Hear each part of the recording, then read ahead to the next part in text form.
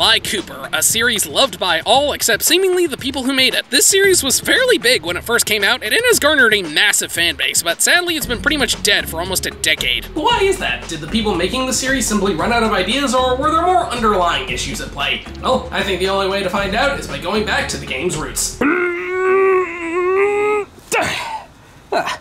There they are. It got 2 sequels released on the same console, also made by Sucker Punch, a 4th entry for the PS3 made by a different developer, and they even released a trailer for an upcoming animated movie.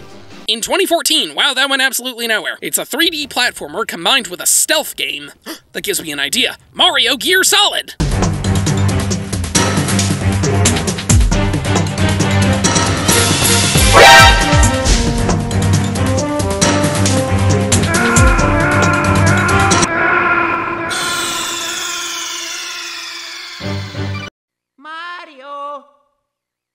Mario! Much like Crash Bandicoot, Sly can only take 1 hit before dying unless you grab one of these lucky charms lying around, a missed opportunity for a brand deal. And if this type of gameplay isn't your thing, don't worry, this is a mid-2000s platformer game, and you know what that means? Completely pointless mini-game levels! Yep, a handful of levels throw in completely different gameplay styles. We can't have you platforming the whole time. What do you think this is, a platform game? It doesn't feel like they wanted to break up the monotony or try something new. This feels like variety just for the sake of variety. And I'm sorry, but say if I'm ordering a cheese sandwich, I just want cheese on it. If you shove paper in it for the sake of variety, then I'm not gonna be happy. Weird analogy aside, let's get more specific with these levels. The enemies are gangsters, and we have a level that combines everyone's 2 favorite genres, turret sections and escort missions. Goody, goody. Goody! You have to man this turret as Murray runs through the area and snag the key and shoot anything that goes near him. It's honestly not that hard as long as he doesn't run into your line of fire. Get out of the way! And finally, a level where you have to kill 30 chickens? Oh, hell yeah! Yeah, take that, you worthless pieces of poultry! Just don't touch the ones with the bombs or else I am validated.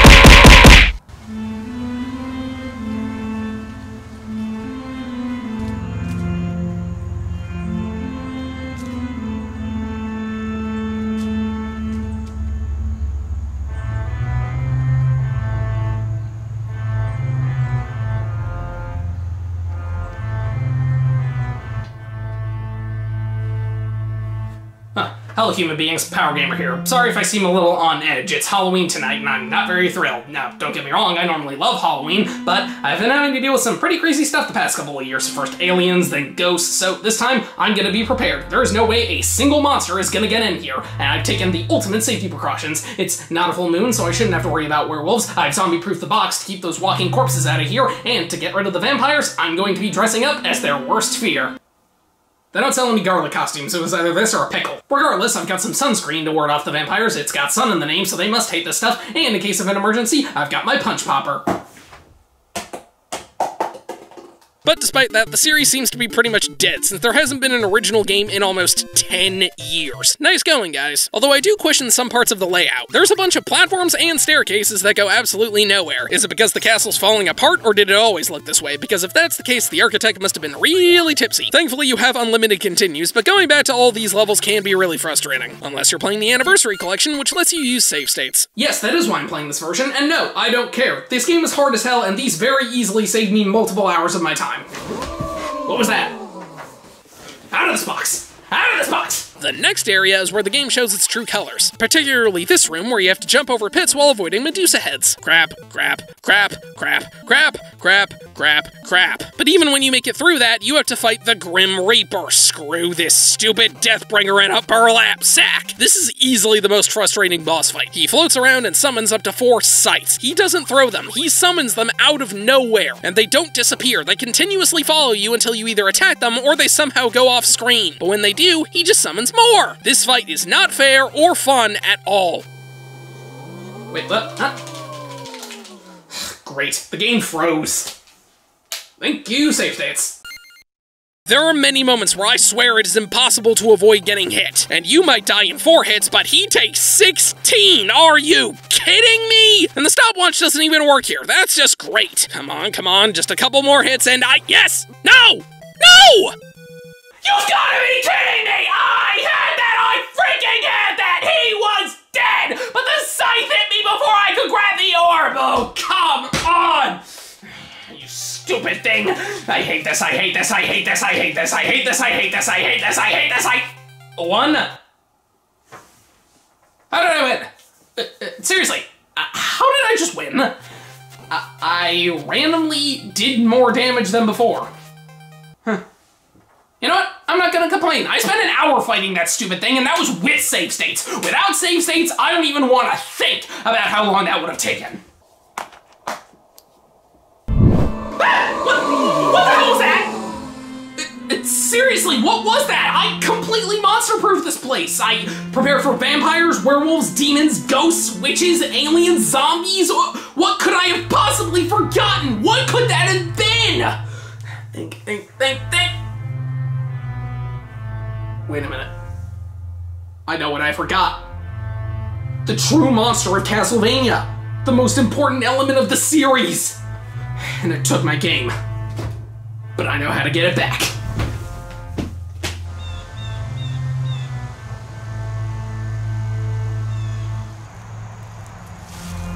We're gonna catch that monster using the one thing it can't resist. Sunscreen. These things eat the stuff up like candy. Now all I have to do is wait here and I'll have that thing in no time. Huh. Well, that was quicker than expected. Dang it, it was just a bear. Huh. What do you know? I guess that was what took the game. Could have sworn it was something else. Thought I heard something. Felt like there was gonna be something behind me. Wait, why was I going this way again? Oh right, I need to get back to my box to conquer the game. Oh, wait, I forgot to grab my sunscreen again.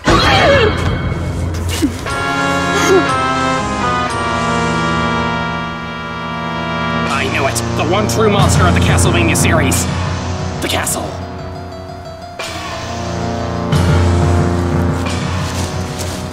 I gotta go!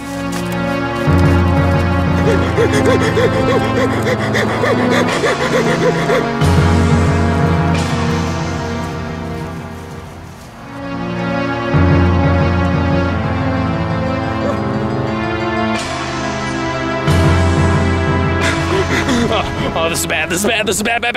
What do I do, what do I do, what do I do? Wait, point it out, go left!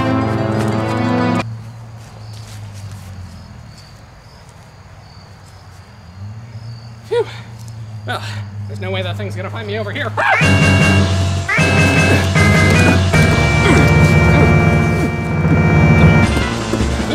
do I do? Come on, think. Let's see, vampires are weak to sun, witches are weak to water, zombies are weak to signs, what are castles weak to? Wait, I've got it! The castle's true weakness?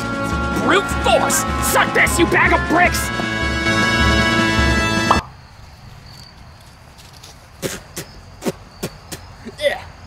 Gross. Why'd that have to be so messy? Castlevania is fun, but it is also really hard. It's not as challenging as something like Zelda 2 or Super Meat Boy, but it can be really frustrating, even though there are many parts of this game that are really satisfying to beat. I say you be the judge on whether or not you should play this game, but if you're hesitant, at least try it on the Anniversary Collection, because that way you can save yourself some time and some headaches.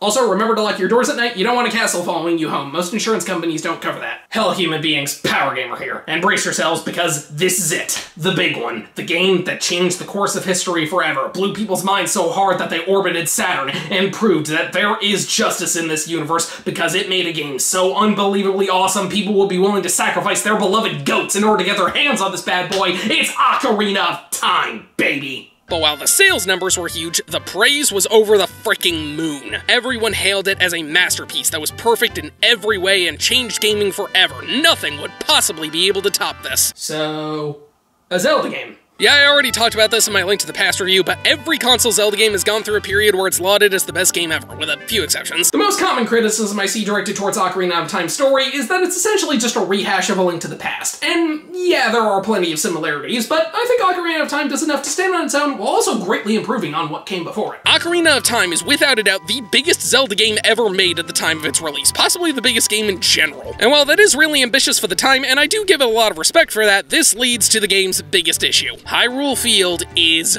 dull. Outside the castle, you find Talon taking a nap. Well, he's in my way, so there's only one thing to do.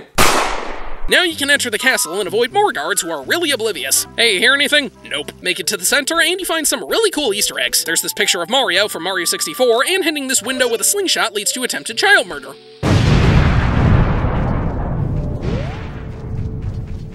On top of the previously mentioned Skull House, we have a windmill with this dude playing a music box and the Cuckoo Lady. She's lost 7 cuckoos and wants us to find them. Oh, I'll get your cuckoos back for you, lady. Most of them are really easy, but there are a couple hidden in pretty weird places. And that's the last one. As thanks, she gives you a bottle. That's nice. Well, now that we have that settled, take that, you feathered freaks. I'm gonna turn you into some fresh... Huh? Oh no. No, no, please! Chicken swarm! Ah!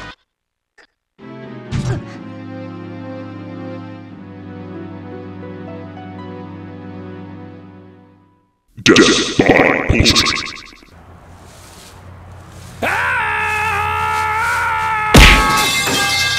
If you want, Dampy will give you a tour, which just means he'll dig a hole if you pay him some rupees. Okay, let's do it.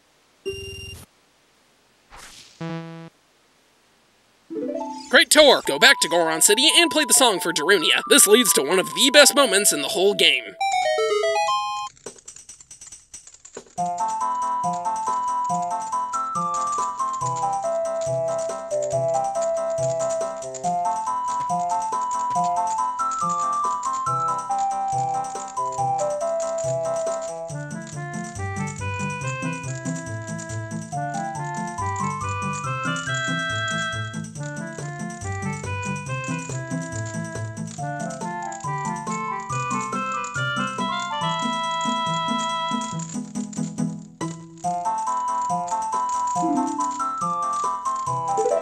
After that sick jam session, Darunia will tell you about Ganondorf and agree to let you help them. He then gives you the Goron bracelet, which allows you to pick up these bomb flowers.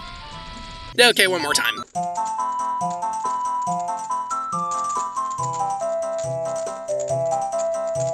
Give the note to her father, and he'll let you pass him.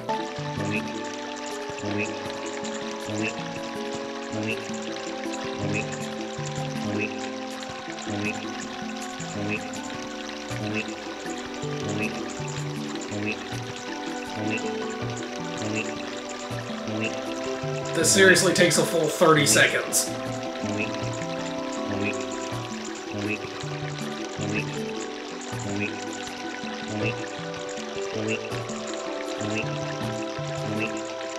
You find Rudo very quickly, and she tells you she can't leave just yet, but she still wants you to help her. So this whole dungeon is a giant escort mission, but she doesn't just follow behind you, no. This spoiled brat decides to let you carry her around instead. Yes, you have to physically carry her across the entire dungeon. And if she falls or you leave her behind for too long, she goes back to her spawn point and has the nerve to get mad at you. Screw you, you snobby seafood! Oops, she died. Oh well. Link heads through the market and arrives at the temple. He places the 3 stones, and you then play the song.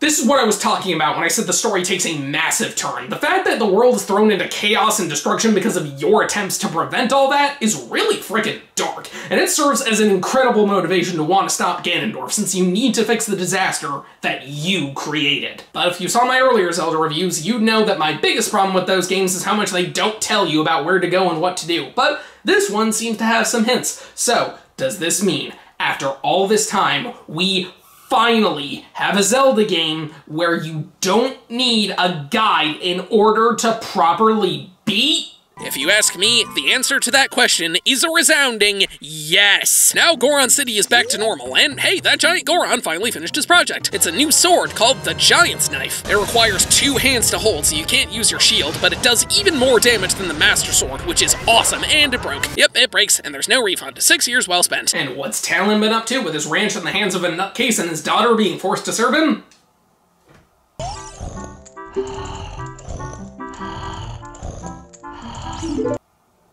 Screw this guy. Dive underwater and use the hookshot to open this door to the Water Temple. A name that sends shivers down the spines of all players. A location that has been troubling people since 1998. A level so infamous it has its own Wikipedia article. No, I'm not joking. This is without a doubt the most despised thing in the entire game and one of the most hated areas in video game history.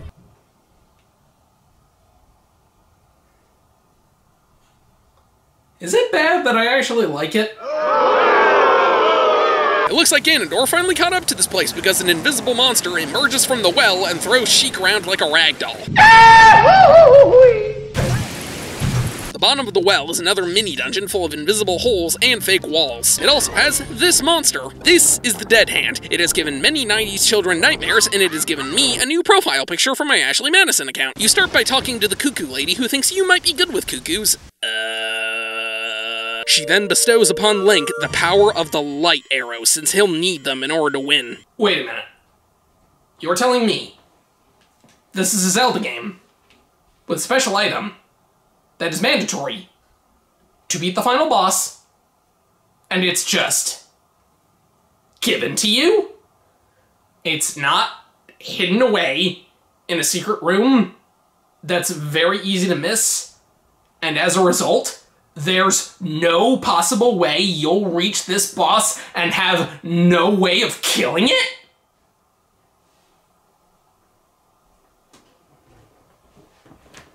Finally! Eventually, he collapses, and Zelda uses her magic to contain him, which allows Link to deliver the final blow.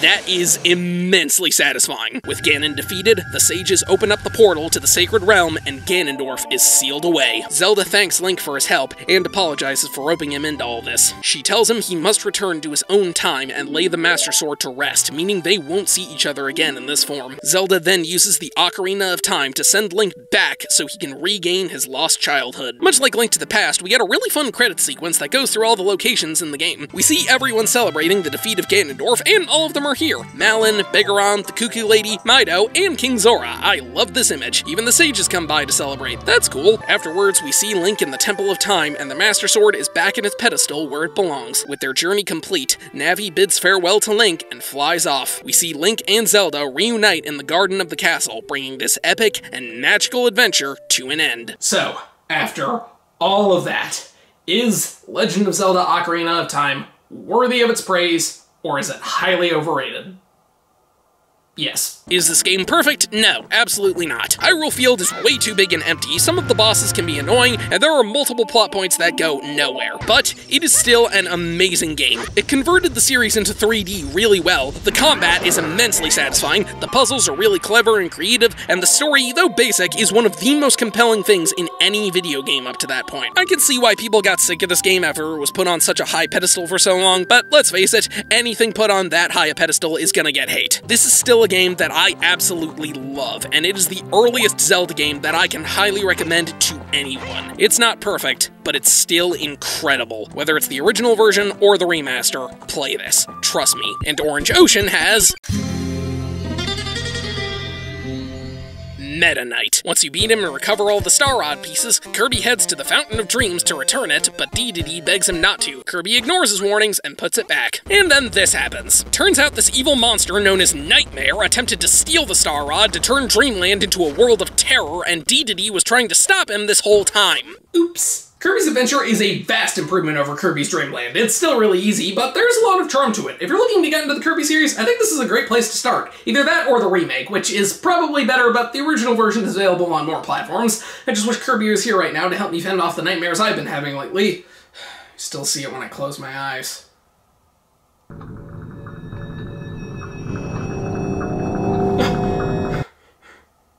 The horror. Hello human beings, Power Gamer here. Recently I was talking to this guy who tried to kill me a few years ago, and he said he needed my help to build a bomb so he could stop an earthquake. Obviously I should trust him, right? Crash Bandicoot 2, Cortex Strikes Back. Spoilers. They also switched out Crash's girlfriend, Tawna, for a sister named Coco, since Sony Computer Entertainment Japan apparently felt uncomfortable with a quote-unquote super sexy character alongside Crash. This is Japan we're talking about, right? Where did Coco come from, and how are they related if Crash was one of 2 Bandicoots created by Cortex? Well, I can answer that question with the same answer I give to what happened to Tawna. I don't know. The first game had a couple of levels where you ride a pig, but here you can ride Polar the polar bear, which is basically the same thing, only he controls much better, can speed up, and he's absolutely adorable. Aww, look at the little guy. I'm sorry I have to do this to you, buddy, but I need those extra lives. But it's all worth it, because this game introduced us to the sheer majesty that is the Crash Dance, which he does every time you get a gem. The N. Sane Trilogy changed it a bit by making these pelvic thrusts more of a shuffle, but regardless, the dance is absolutely delightful every time you see it. Alright, fine.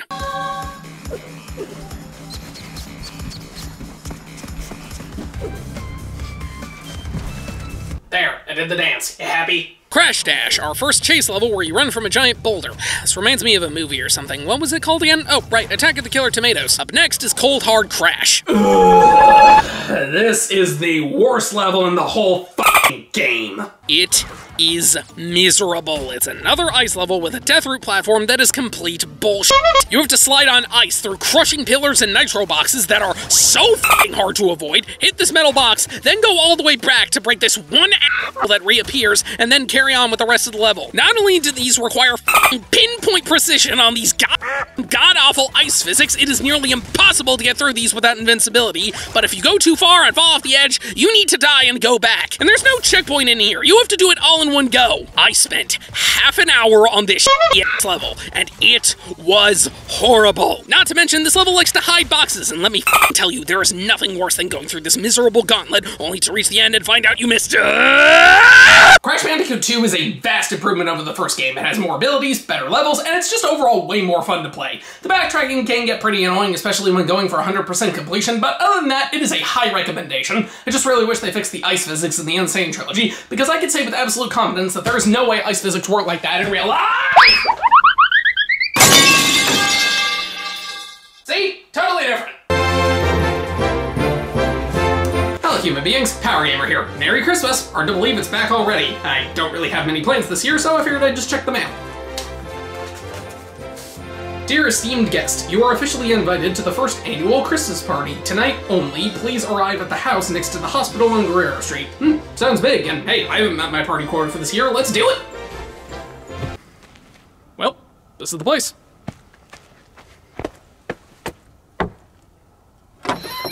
Ah, Aiden, you made it! Zev, what are you doing here? I thought you lived on East Street. Yeah, I had to move out too many ghosts. So, is this an outdoor thing, or are you gonna let me in? Yeah, freezing to death isn't on the list, but we can do it if you want. Yeah, I'd rather go inside. You're the second guest who's arrived. This is my new neighbor, Dr. Stelloscope. Hi. So, is this everyone? Nope, we have one more guest coming. No, I told you to stop selling to that store. They refused our last shipment. Oh no, no, no, no, no, no! Ah, yes, Lawrence Clark, CEO of the bread company. How you doing? Why is he here? I assume it's because of the Postal Service. I'm not partying with him. Why? What did I do? You broke into my house. And you sold me faulty bread and then sent me a terrible game which caused me to wake up in a Dollar Tree. Consider us even. Guys, no fighting on Christmas. This is not Thanksgiving. All right, fine. But I won't like it. So, what activities do you have planned? Well, there's the classic standing around and doing nothing.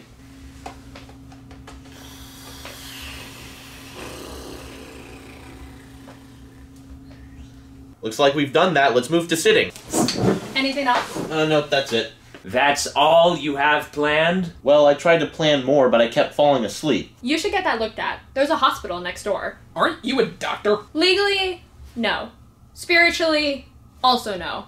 Metaphorically, yes. Well, does anyone else have any ideas? We could go outside and freeze. Nah, I'm trying to avoid that. We could talk politics. But we already agreed on everything. Don't worry, I know a great way to pass the time. Nothing says Christmas party like living it up playing some Club Penguin for the DS. You brought that with you? Of course, never leave home without it. Why would we do that? Well, just let me explain. But the game also ended up getting a collector's edition released in 2009, which came with a special stylus that I still own. You brought that too? So why would we play the DS game? Because it's Christmas, and this was one of the most prolific Christmas presents I ever got. This was my first ever DS game. I don't know. Sounds kinda dull. Ah, come on, this is a great game. Just give it a chance. Well, if you insist. I can confirm. I do. And now we can start the game. You can either continue on your main file or play as a guest, meaning it doesn't save your progress. This is nice since you can replay the game without deleting your save file, but it means you would have to beat the entire thing in one sitting. Dang it! But let me tell you, they did not need to go this hard with the music. This game has a genuinely amazing soundtrack. Every song in here was either the wholly original or a new version of a song from the web game, and they are all great and really varied too. You've got the nice and cozy town theme, the sweet and majestic beach music, the highly soothing lodge music, the killer nightclub song, and easily the best one of all, the dojo theme. I mean, talk about a major upgrade from before.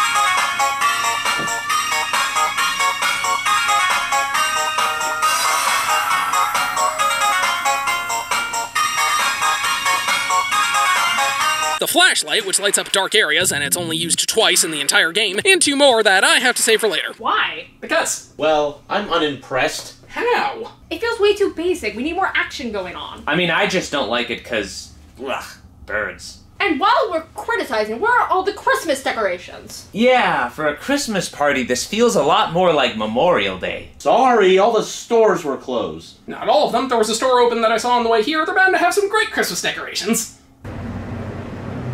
I swear it looked different in the brochure. You can even upload your coins to clubpenguin.com, and never mind. Yeah, still not interested. Yeah, if I wanted to have boring conversations with people I don't like, I would have gone back home to my aunt's house. Well, does anyone have any other ideas? We can go on Omegle. Oh, never mind. Alright, if the missions aren't interesting to you, maybe the minigames can save it. I'm listening. You know, I'm impressed. Really? Yeah, it's even more lame now. What is it with you guys? It's like you're not even trying to enjoy yourselves. Look, dude, I've been busting my ass to get this party off the ground, and now you want to play a game based off a dead website? Yeah, the hospital's crazy this time of year, so I'm not exactly looking to try new things. But that's what the holidays are all about. You know what? How about we look at the actual missions, get more of a feel for the story. Nah. Well, screw you, I'm gonna do it anyway. PH decides to kill 2 birds with 1 stone, bad choice of analogy there, by having you train with Flare. Looking around, we discover some weird blueprints and a map to a different part of the mine. All signs point to him being there, so we leave a note for the other agents. So, now we're off to the mine to find Gary. Wait, where'd everyone go?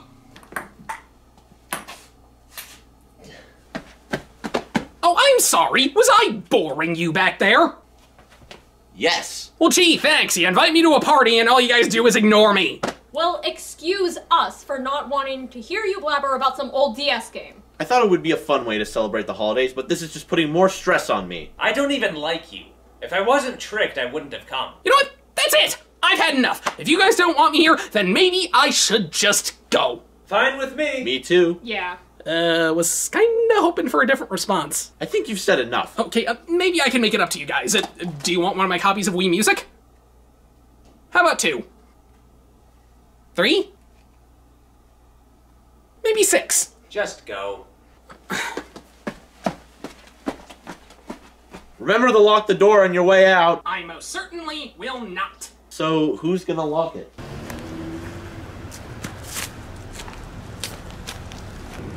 What do I care? I don't need them. I can just sit here and talk about the game by myself. Like I always do. Alone. We then return to the dojo for our final puffle test, which requires all 7 of them. Pop lifts the weight, Blast destroys the piñata, Loop lassos the toy to get the key, Chirp breaks the snow globe, Flare melts the ice, Bouncer cools off the chest, open the chest with the key, and Flit grabs the diploma, meaning your puffle training is officially complete. See, what was I worried about? I don't need them. So, how's the holiday season been? Well, have you ever tried to run a bread company during Christmas? Not a fun time. It can be worse than being a doctor. Everyone is seeing extended families, and you have no idea how many injuries it causes. I'd take injured kids over complaining adults any day.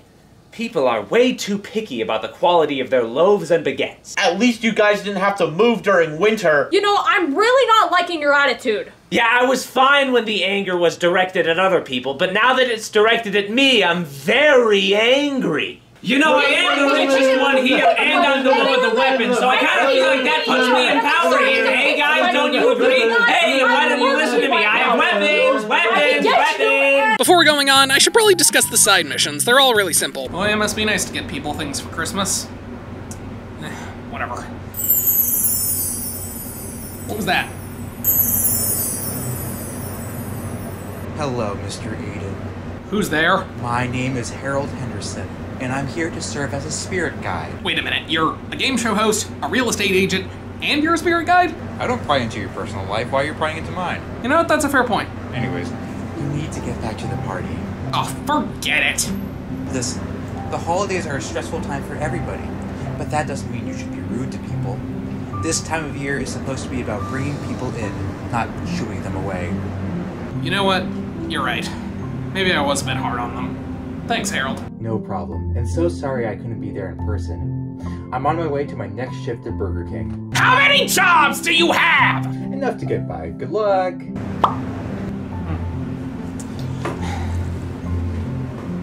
I can cut all of your bread supplies off for a year! I run the bread company, and I'd like to also draw your attention to my weapon! Do you guys have any idea how hard it is to have ghosts in your house before you move? Do you have any idea how angry people get when their nephew puts marbles up a kid's nose? Well, I almost got sued this year, Miss Marble, and I am a CEO! I can't deal with that. I had to bring in not 1, not 2, not 3, not 4, not 5, but 6 extra lawyers to win! You know what? I'm starting to think this whole party was a mistake. Me too!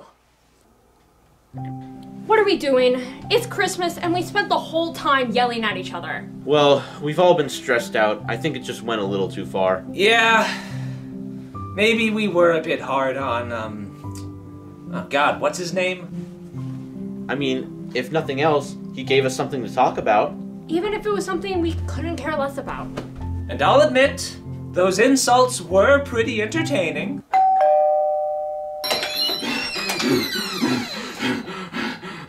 Where have you been?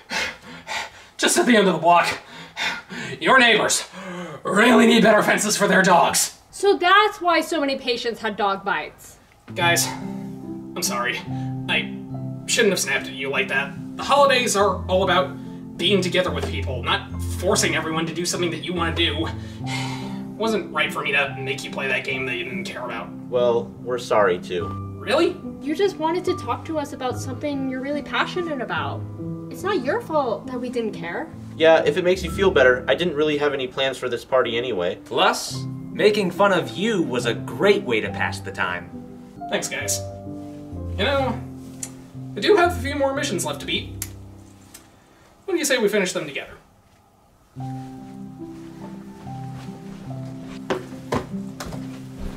It turns out he designed a bunch of test robots to help with his experiments, but they ended up going haywire and ran off. He made the robo-locator to track them, but he lost it when he crashed in the mine, along with his notebook. So, yeah, turns out Cheese robots have been the one causing trouble this whole time.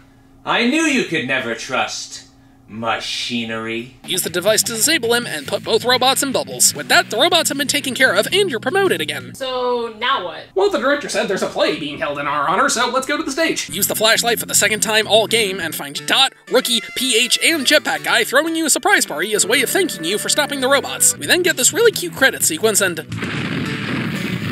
What the fuck? Yep, we're not done yet. Mission 13, an agent's work is never done. It attacks the nightclub to steal the turntable, and wow, that 3D model sticks out like a sore thumb. You sneak up onto the gift shop roof and use the macro duster to make it sneeze, which frees blast. And from this point on, the final mission is really easy. Just follow the ultimate Protobot and use whichever puffle you just saved to hit him. Lame. Yeah, it's pretty disappointing. And that's the end of the game.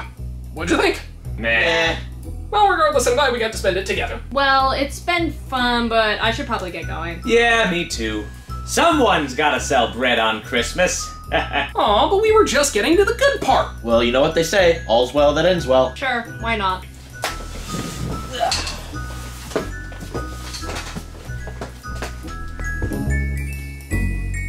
You know what? Thanks, guys.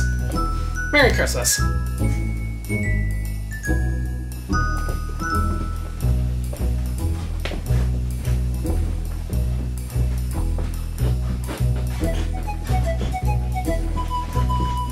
Wait a minute, this is my house. And there we have another successful Christmas, even if it didn't quite go as planned. The holidays can be a very stressful time, but that doesn't mean you should forget what's really important. Merry Christmas, everybody.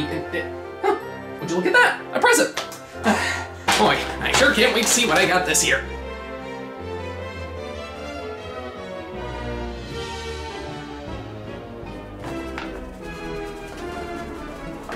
You know, maybe freezing to death isn't such a bad thing. Hello, human beings, Power Gamer here. Lately, I've been having trouble deciding what I want to do with myself, so I figured I'd let someone else decide for me. That's right, I now officially have a narrator. Aiden got up from his chair. Aiden walked down the street. Aiden robbed the bank. Aiden destroyed his intestinal tract. Aiden walked into busy traffic. Aiden played Bubsy. Okay, maybe narrators don't always know best. I guess I should have learned from the Stanley Parable. This is the story of a man named Stanley. Hey, recapping the story is my job. The game follows a man named Stanley. But if you really want to see just how much this takes the piss out of other video games, just look at the achievements. There's the jumping one I already mentioned, a test achievement you can't actually get, playing the game for the entire duration of a Tuesday. Oddly specific. And the original even had the Go Outside achievement, where you had to go 5 years without playing the game. But that was removed in the Ultra Deluxe version, and instead we have, what? 10 years? I have to wait 10 years to get this achievement? Are you mad? The first one I was able to get by walking through this red door. Doing this leads you to a room full of sparkles. The narrator goes on about how they make you happy, and, yeah, he's right. These do make me happy. They're just so peaceful. It's like all the problems in the world don't exist anymore. And it's all thanks to these wonderful— ooh, what's in the door? Ah, it's just some stairs. The narrator warns you that you could die by falling off of them. Yeah, I should probably listen to him. Back to the sparkles. Wow, it's even better the second time. This makes the Northern Lights look like a desk lamp. It's just so magical. Yeah, I'm bored now. Back to the stairs. Now he warned me if I die, I'll reset the game, so I just won't die. Geronimo! See, I knew I'd live. Let's do it again. As you keep jumping, the narrator just gets sadder and sadder, and look, buddy, I think I've gotten all the value I can from some colors. Leap of faith, baby! Is it over? It's going to restart, isn't it? I'm going back. Well, that was a great way to start. Next up, I decided to go into my boss's office, and the narrator got fed up with me typing in the wrong key code. I'm bad with calculus. And here's this dark little room. I guess there's nothing else to do other than shut the game off. Wait, why am I back here? But listen to me. You can still save those two. Well then tell me! Come on, I'm running out of time, and dead. Why did my first two choices kill me? Well, going upstairs didn't go so well, so this time I'm gonna go downstairs. This results in Stanley being trapped in an infinite loop of rooms as the narrator tries to force him to go insane and make us think we're in a dream. Yeah, I've seen that plot twist a million times, buddy, and this ain't a dream. If it was, my teeth would be falling out and I'd be speaking with old classmates in my grandma's house. Eventually, we cut to a woman named Mariella, who finds Stanley passed out in the middle of the sidewalk before carrying on with her day. Typical life in New York City. 3 endings in, and we've died twice and gone insane. That's a new personal best for me. Eventually, he gets fed up, and as you follow the adventure line, which twists all over the place, and even adds some music to lighten the mood.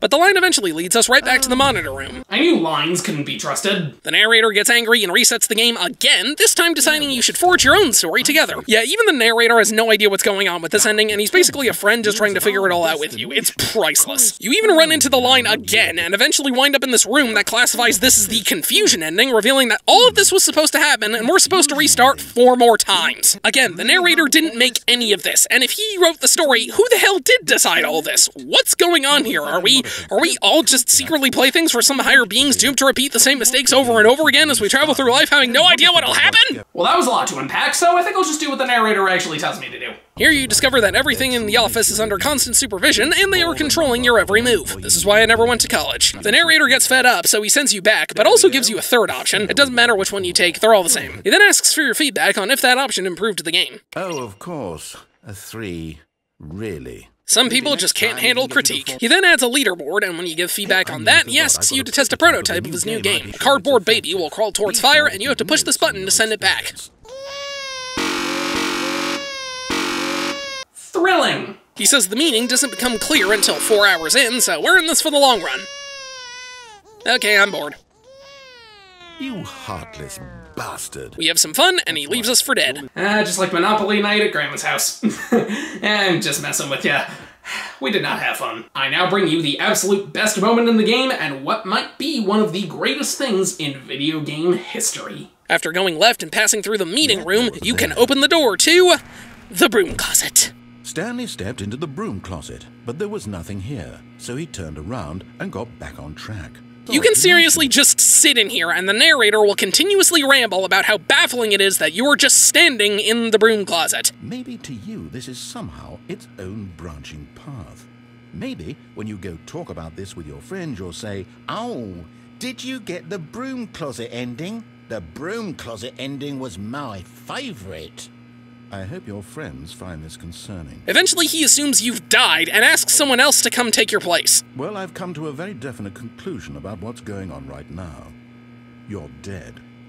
You got to this broom closet, explored it a bit, and were just about to leave because there's nothing here, when a physical melody of some This goes on for a good 5 minutes, and it's the funniest part of the entire game. Eventually he does run out of things to say, but if you go back after a reset, he'll get angry again, and then after another reset, he'll just board up the door so you can't go in again. That is incredible. By simply remaining here, Stanley is slowly dying as he has no true purpose in this world and is effectively wasting his life away. Hello, this is the writers of the Stanley Parable. I didn't give you permission to write my biography. Yeah, that depressed me, so we're going back to the cargo platform. You get slightly different dialogue if you step on it, step off before it leaves, and then jump just for the hell of it. I'm going back to the basement. Don't waste your time with these buttons, they do absolutely nothing. I should know. Reach the power source and hit the on button instead of off. This initiates a self-destruct sequence which leads to an impending countdown. You scramble to escape as the narrator laughs at your suffering before the thing goes boom. And you called me a heartless bastard. All I did was kill a baby. I didn't laugh about it. Back to the platform, and instead of answering the phone, I unplug it. The narrator is baffled at my decision, and he comes to the conclusion that I'm not Stanley. You're realizing this now, and now we reach the absolute worst ending in this game, the art ending. Remember when I said the baby game doesn't get good until 4 hours in? Yeah, that wasn't a joke. You actually have to play this game for 4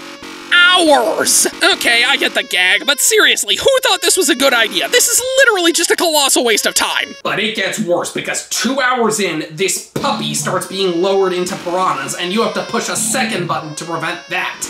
If either of these things fail, you have to start all over again. Granted, this isn't hard, and you have plenty of time, but that feeling of being able to fail and having to spend another 2 to 4 hours to try again is terrifying just knowing that it's possible. A slight mistake makes my heart pound out of fear that I've wasted all my time. Wait a minute, I get it now.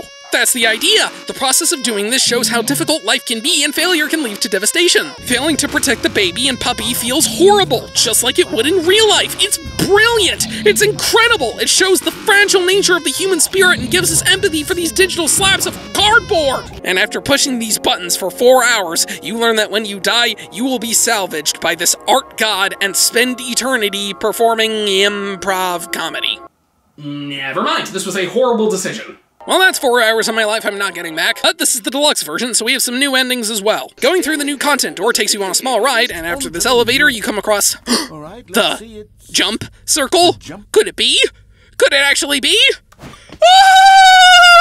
You only have a small amount of jumps, but I don't care! This is incredible! This alone makes the Ultra Deluxe version worth it! You get in another elevator, and that's it. Well, I'm satisfied, but the narrator isn't. He creates a giant display center for you to explore, and there's all kinds of stuff. Balloons for the office, figures to collect, a button that says gym, an emotional support bucket, and best of all, the infinite hole, which you can hop right in. Don't worry, you can teleport back out at any time, so I'm going again. Yahoo! Wait, what? That's a bottom! You lied to me! Well, fine, just to spite you, I'm going again. And again. Yeah, the thing keeps getting smaller and smaller, and eventually it's basically nothing. You can't teleport out, so he just leaves you, but then it starts lowering itself. And you gain the ability to, oh my god, you can actually see Stanley! So that's his face! Instead of the adventure line, this elevator leads to an intervention from characters of the last game who think Stanley is too attached to the bucket. I don't know what would give them that idea. So you follow the line again and reach a bucket destroyer. The narrator tells you to murder the bucket, but this ain't the companion cube from Portal, so I don't. Worth it. Answering the phone has Stanley start a new life with the bucket as he takes it home and back to work with him. Looks like things get a little spicy here. Coming soon to a theater near you. And going out the window, the bucket goes into its backstory, which results in Stanley killing it. At this point, I'm convinced the bucket is the real villain in this game. Aiden forgets the insane ending. I thought I shot you! Well, he is right. The only thing different is that Stanley is upset about losing his bucket, and Mariella has her own. That's all the endings the bucket changes, but it does have one more that's completely original. If you try to get to the red and blue doors, you'll be greeted by the sign that says, no buckets allowed. The narrator is concerned you don't know what a bucket is or isn't, so now we're on a game show. Is this a bucket? I'm gonna say yes. Incorrect. Dang it. This one, I'm going no. Correct. Yeah, I knew it! Well, this can't be a bucket. Incorrect. Oh, come on. Alright, that one's definitely a bucket. Are you hallucinating? This is a tractor. It's an enormous machine that tills the earth. I thought this was a gimmick. How on earth did you manage to screw it up? Absolutely incredible. Then what have I been keeping my sand in? Oh, nope, I see it. That has got to be a bucket. Correct. Yep, my mistake. Alright, I got this. There's no way that's a bucket. Trick question. Both. Gotcha. I have so many questions. Nothing there. Oh no, I'm not falling for that again. Okay, you and I both know there isn't anything here. And I don't appreciate the implication that nothing is a bucket when we both clearly know that a bucket is something, and therefore nothing could possibly be something. You know what? I'm too confused to even sort it out.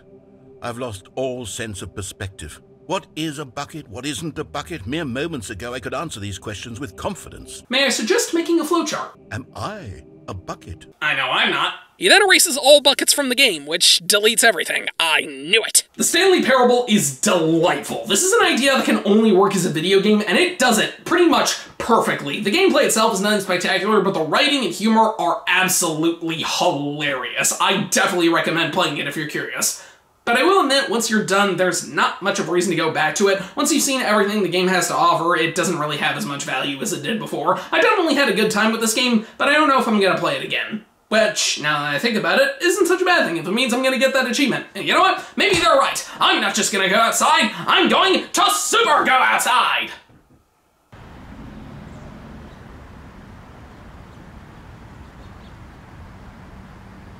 Well, this sucks. I'm gonna go somewhere more fun instead. Are you really still in the broom closet? Standing around doing nothing? Why? Please offer me some explanation here. I'm genuinely confused. America is in shambles, and who do you trust to fix it? Well, guess what? We've tried those types of people, and they failed us. So we need someone who won't fail. And there's no one I trust more than Jerry the Rock. Jerry is a hard-working soul. He always looks out for the little guys, and he is immune to corruption, for his spirit is rock solid. This country needs help, and Jerry will make it rock. Jerry the Rock for president. Hello human beings, Power Gamer here. Election years are always stressful, but it's good to know we have an actually good candidate running this year. There's been a lot of great presidents over the years, and a lot of bad ones. You've got William Harrison, who died a month in, or Abraham Lincoln, who put the country back together. You know something's truly great when it changes history forever, just like Super Mario 64 when it released in 1996, or Albert Einstein when he invented the light bulb. What do you mean that wasn't him? There's a sunken pirate ship, some clams, and of course a giant eel that is one of the many reasons 90s kids are afraid of the ocean now. We also have a giant snowman and this mother penguin that lost her baby. I think we all know what to do here. Also, apparently the boos in this game were inspired by Takashi Tezuka's wife and how she exploded in anger at him at one point. I don't know if this is true, but I find it too hilarious to not mention. Snowman's Land. Did we really need 2 snow levels? Well, this one's less vertical than Cool Cool Mountain, but there's an ice lake that hurts you, an ice bully that's the same as the ones in Lethal Lava Land, a giant snowman that'll blow you away, and even an igloo, which is miserable to get to, and entering it is the only time in the game you need to crawl. Well, it still accomplished more than William Harrison. But the few of you that actually like doing math probably realized that 15 courses, with 7 stars each, gives us 105 power stars, and if there's 120 total, that leaves 15 extra stars unaccounted for. Well, that's where Peach's Castle comes into play. I think I'm gonna save that for another time, because playing this monumental game has inspired me to leave my mark in a very similar way. That's right, I am going to change the world by becoming the first man to get up breathing! Oh, am I kidding? I can't do it. It just feels too good. Hello, human beings. Power Gamer here. The increase in the prices of flowers, chocolates, and therapists tells me that it's Valentine's Day, all right. The one holiday that can make Christmas think capitalism has gone too far.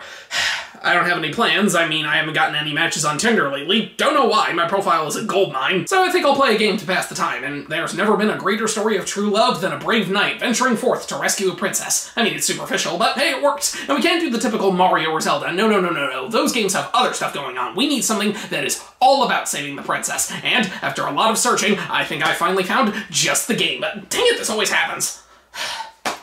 Well, I guess I'll just go with Dragon's Lair instead. Dragon's Lair, a giant money snatcher that lies somewhere in between slot machines and OnlyFans. Dragon's Lair is stupidly hard, and I would say it's not worth playing, but honestly, dying is half the fun of this game. Almost every hazard in this game has a unique death animation to it, and seeing all the different ways you can die combined with Dark's cowardly screams is legitimately hilarious. Most of them involve him just falling, but he also gets eaten, burned, tied up, shocked, decapitated, bashed in the head, crushed, slammed into a wall, and wait, did I just say decapitated? Nice. Alright, this is the last one. Just don't screw it up. Yeah, I did it! And here's the final level. You just need to... Okay, I screwed that up. Let's try that again. Ah, crap.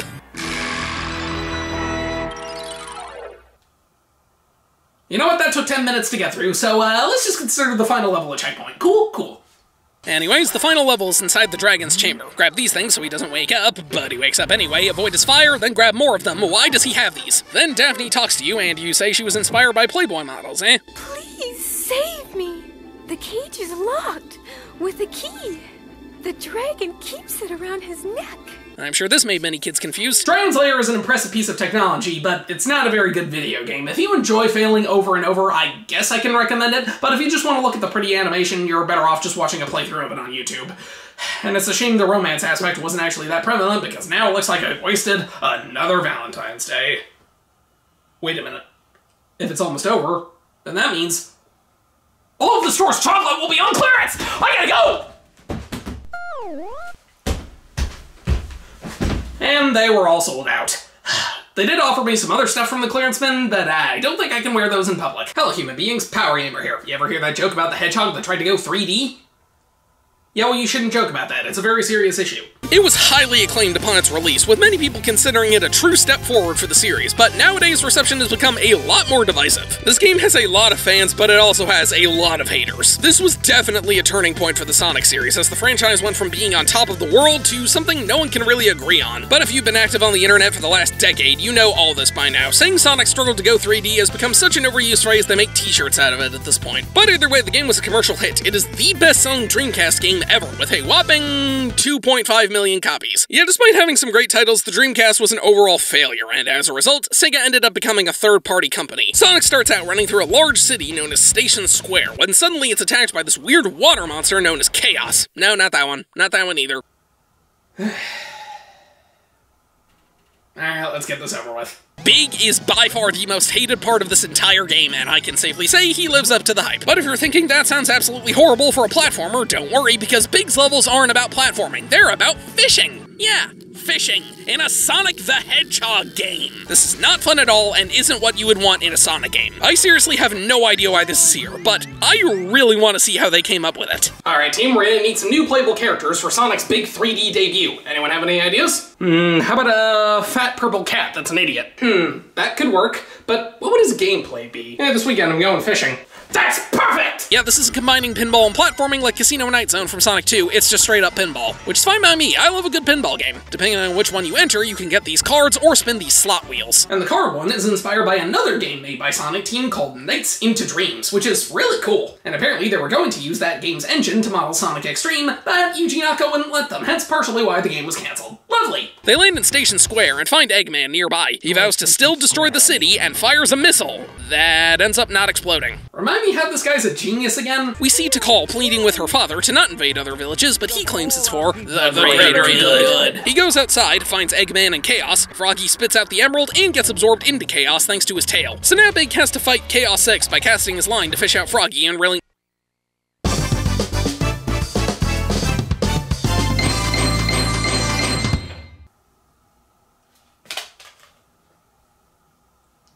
That's it? Beta does go down, but before exploding, he manages to hit Gamma with one last shot. Gamma sees a small bird fly away in peace as he succumbs to his injuries and is destroyed. Sonic Adventure is a mixed bag. I can understand why it's so divisive nowadays, because literally every single character has a different level of quality to them. Sonic is great, Knuckles is really good, Tails is decent, Gamma's okay, Amy's meh, and Big is awful. But thankfully the best character has the most amount of levels, and the two worst characters have the fewest. Overall, I'd say I enjoyed my time with Sonic Adventure, and I'd recommend playing it if you're interested. And now enough time has passed so that it is finally acceptable to make those jokes. If you'll excuse me, I have an open mic night to get to. Hello human beings, Power Gamer here. Right now I'm on a mission to prove to the world that there is indeed a game called Mega Man 5, because, I mean, there has to. Why would they go straight from 4 to 7? That doesn't make any sense. Mega Man 5, The Forgotten Child. If you thought Mega Man 4 was barely talked about, wait till you hear about Mega Man 5. You see, that's a trick question, because you never hear about Mega Man 5. And now as for the actual game,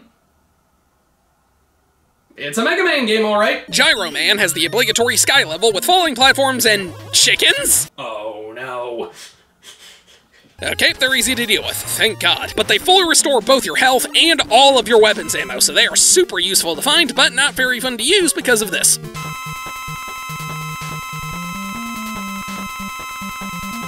Who needs hearing anyway? Once you beat him, you find out that this whole thing was orchestrated by Dr. Wily. Wow, I never would have guessed. Wily dares Mega Man to come to his lab and save Dr. Light, and you know what that means? Okay, I am really starting to question where these fortresses are coming from. Mega Man 5 is honestly a really fun game. Admittingly, it doesn't do that much different than the previous Mega Man games, and it can be seen as an underwhelming entry, but in terms of the overall experience, I think this game might be about on par with 2. The levels are fun, the weapons are cool, and it controls really well. Aside from the ending being a little frustrating, I really enjoyed playing Mega Man 5. But if it's actually fun to play, why does everyone forget about it? Well, the answer is actually quite simple. It's because buying a physical copy costs more than my left foot. Hello human beings, Power Gamer here. It's finally squid hunting season, so I'm gonna take out those slimy cephalopods using the one thing they fear most. Paint! Turns out squids are tougher to find in this area than I thought. So, if I can't hunt for sport, I will hunt for honor. Splatoon, the only cultural impact left by the Wii U. Yeah, it's safe to say that this console didn't do so well, and that's being generous, so it was surprising that Nintendo put so much focus into a brand new IP, and said brand new IP was one of the best-selling games on the system. But I guess they figured they had nothing to lose at that point. Like many people, I never had a Wii U growing up, so I missed out on Splatoon initially, but I saw commercials for it and thought it looked like a lot of fun, so I did snag the 2 sequels when they came out, and I really enjoyed them. And with the Wii U's online server shutting down soon, I figured it's now or never when it comes to playing the original. So, I did the unthinkable and proved to the world that I am not a person who will make wise financial decisions. I bought a Wii U in 2024. After a brief tutorial section, you arrive in the town of Inkopolis, where you see a news broadcast from Callie and Mary, very clever, 2 pop stars known as the Squid Sisters, who are also news reporters for some reason. It's not often you see celebrities being a part of the media instead of being harassed by it. Throughout the story mode, you can collect these scrolls that give you information on the history of the Inklings, and learn that they're actually humans that evolved from squids over thousands of years after the humanity we know went extinct, and they've apparently been at war with the Octarians for centuries.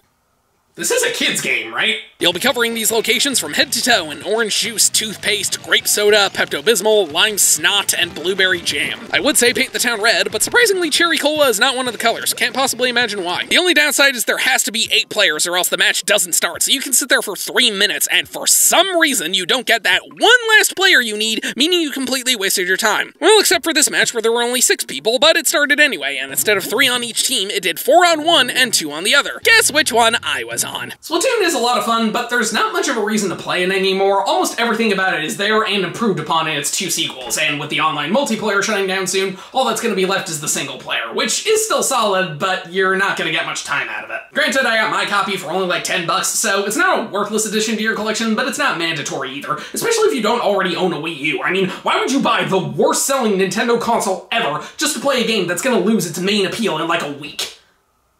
Wait a minute. Hello human beings, Power Gamer here. If you want to take something that's already good and make it into something equally good, but also wildly different, you gotta make sure you do it right. A random example, turning a platforming game into a role-playing game is a lot simpler than turning a porcupine into a pincushion. I'm still finding needles. Everywhere. Mario goes home, and Toad encourages him to go to the Mushroom Kingdom to warn the Chancellor. He does so, and after a hilarious reenactment, the Chancellor tells him to go find Peach. But if you want, you can do some snooping around and find... This took me ages to beat when I first played this game, and it's the only time I had to grind on my first playthrough because I was unaware of the best strategy. Spam Mallow's lightning and he goes down in just a few minutes. I was quite stupid. You then head to the forest maze, which easily has my favorite music in the game. It's just so bouncy and happy and instantly puts you in a good mood.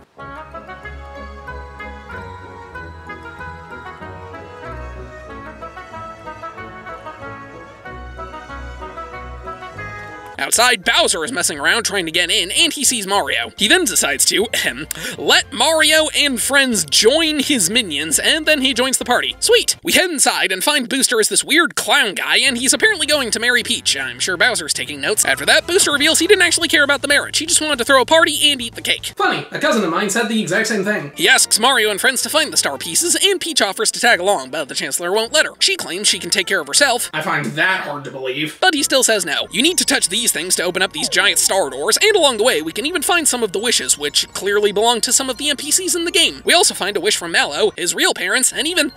Aww. We land in Barrel Volcano, which is just a bunch of lava and rock enemies. In the end, you fight the Tsar Dragon, which is just a blarg from Super Mario World that spits fire at you. And it has 2 phases after it burns in lava and becomes a skeleton, while Bowser furiously takes notice once again. Then you fight this knight named Boomer on the chandeliers from the beginning of the game. He's really easy, but after you beat him, he decides to die with honor by making the chandelier fall, and then you ascend as everyone dances.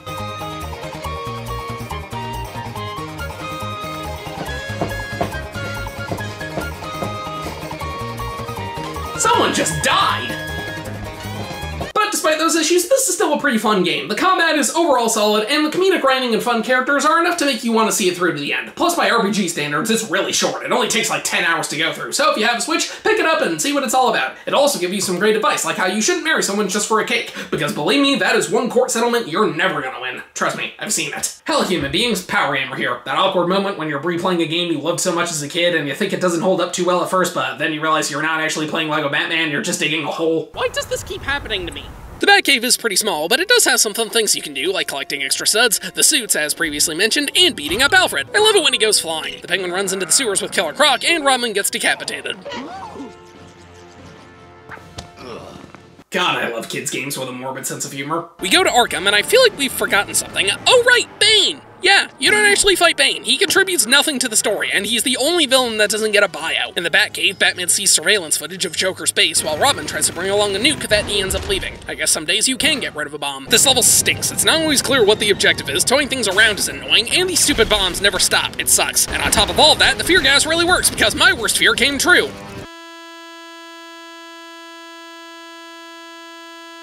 And the experiment room, where you can make your own custom character, as is tradition. And here's mine. I present to you, Jodum. They find the seeds, and Ivy stays behind to lay in flowers. I think she likes these things a little too much, if you know what I mean. She wants to fight level 4, an enterprising theft. Lego Batman is awesome. Is it a masterpiece? Objectively no, but I would consider it a step above Lego Indiana Jones. The different abilities you get on both the hero and villain side lead to some really cool puzzles, plus the gags are hilarious, and going after the collectibles is once again a lot of fun. I'm really glad I got to play this game again, and I think you should too. Although, I really question why they decided to give literally every single villain in the game their own boss fight, except for Bane. Oh, okay, that explains it.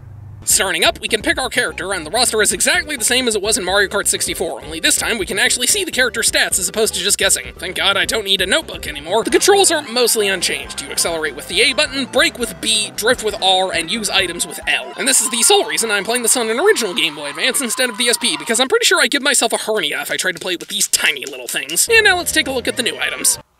This is just a bunch of cube drawings. Seriously, why did they feel the need to add so many Bowser castles in this game? The original already had 3, plus we had a new one in Mario Kart 64. So I can understand adding 1 new Bowser castle, but this one literally adds 4. Yeah, 4! Really? Why?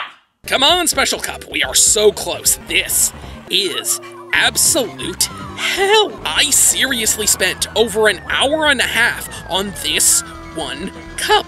It was one of the most miserable experiences I have ever had in a Mario Kart game. I haven't felt this angry since I played Super Mario Kart. But after throwing myself at the wall over and over and over again, I finally got through this nightmare of a cup. Here's the thing, when you unlock them, they only unlock for that specific engine class. Much like the Special Cup before it, unlocking the extra cups in 50cc does not carry over to 100 or 150cc. So this means if you want to unlock all of the cups in every mode, you have to play through every single cup 6 freaking times. You know what? No, I'm not doing that. These are considered extra cups, meaning they are optional. I got the alternate title screen for beating all the courses normally, I did the extra cups in 50cc, and that's good enough. You don't get anything else for beating the extra courses in all of the engine classes, so I am done.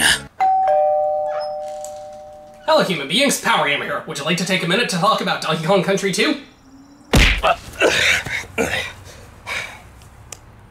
Honestly, the best response I've gotten all day. Since some people thought the first game was too easy, this one was designed to be much more challenging. Why does that sound familiar? He demands the banana horde be handed over, but Diddy Kong decides to save his uncle, so he heads to the Kremling's home of Crocodile Isle alongside his girlfriend, Dixie Kong, who I should stress is from a different Kong family. I guess it's just a common last name, like Smith, or Johnson, or Renslayer. Remember all those other Kongs that were nice and helpful in the last game? Well, now they charge you for their services. Wow, even apes aren't immune to being corrupted by capitalism. Next we have King Zing. Dang it, rats. Oh, come on. Are you kidding me? Oh, what the hell? How am I supposed to win this? Come on. Dang it. No. Come on, you stupid little. Fuck you stupid bee! This fight is fucking awful. For some God knows why bullshit reason, during this fight, you don't actually play as the Kongs, you play as Squawks. Yeah, because he's just so much fun, we had to use him for the boss fight. Well, you have to shoot coconuts at the beast's stinger as he flies around. Sounds simple, but the problem is this thing is smaller than a fucking ant. So it's nearly impossible to even see the thing, let alone know you're supposed to hit it. I thought you had to keep chipping away at him, but nope, I was just wasting my time. And because you have to get so close to hit him, it is really easy for him to bump into you. And since you only get one extra hit, you probably won't last too long. But you hit him 3 times and that's it, right? Oh, no, you poor innocent soul. He then shrinks and makes more singers, which spin around, and then you have to shoot those and then hit him another 3 times. If you take too long, the singers respawn, he moves faster as the fight goes on in both phases, and many times you can end up cornered because this parrot takes eons to turn around. So by the time you finally do and shoot him, you're fucking dead. I spent half an hour on this bumble bitch. I had over 20 lives when I reach him, and I still got a fucking game over! So help me, I will rip out every single bit of your insectoid body, you piece of shit. Come on, please, let this be over. Is he dead? Did I win? Yes! Yes! Go fuck yourself, you abomination of life!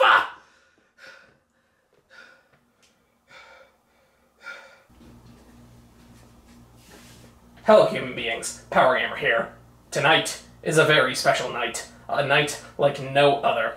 Brace yourselves, because we are about to venture forth into one of the darkest and most disturbing games a children's company has ever created. It is an anomaly like no other, because it has captured as many hearts as it has scared away, both due to its dark nature and its impending sense of doom. Okay, I'm sorry, I can barely see out of this thing and there's no head strap to keep it on. You know what it is. The two then continue walking through the forest, and along the way find the seemingly lifeless tree, who just looks sad. Poor little guy. They speak with the happy mask salesman, who whips a piano out of thin air. I do not trust this man, and he teaches us the Song of Healing. Link plays the song, and he has a vision of a giant Deku Scrub as he waves goodbye to it. This turns him back to normal, while also turning his Deku Scrub form into a mask. The salesman then asks for his mask back, and when he doesn't get it, he violently assaults a child.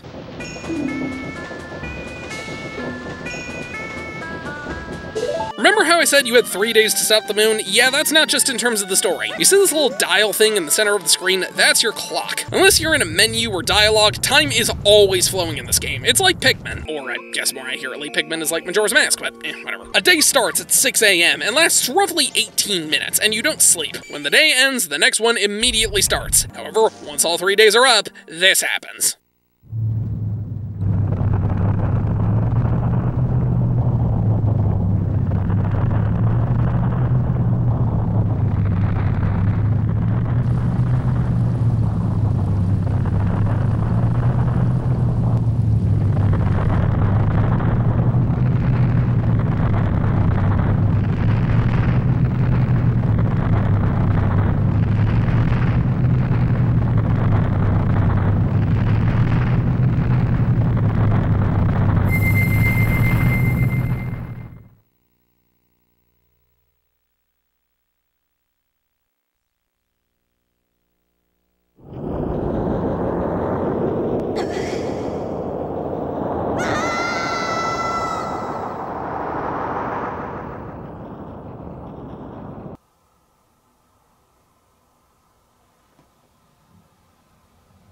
Jesus!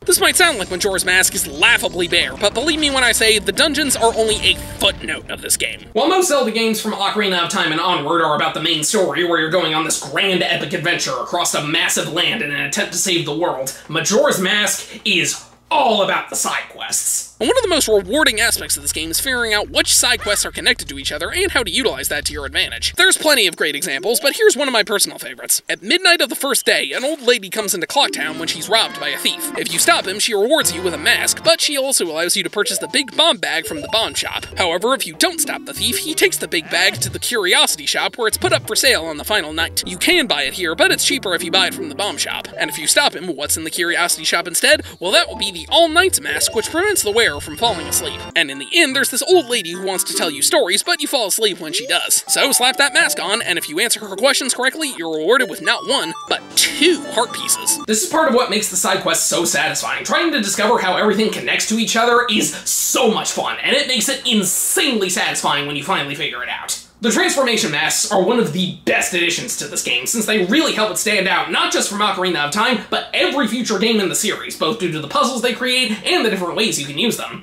The only downside, though, is the process of using them does not look pleasant.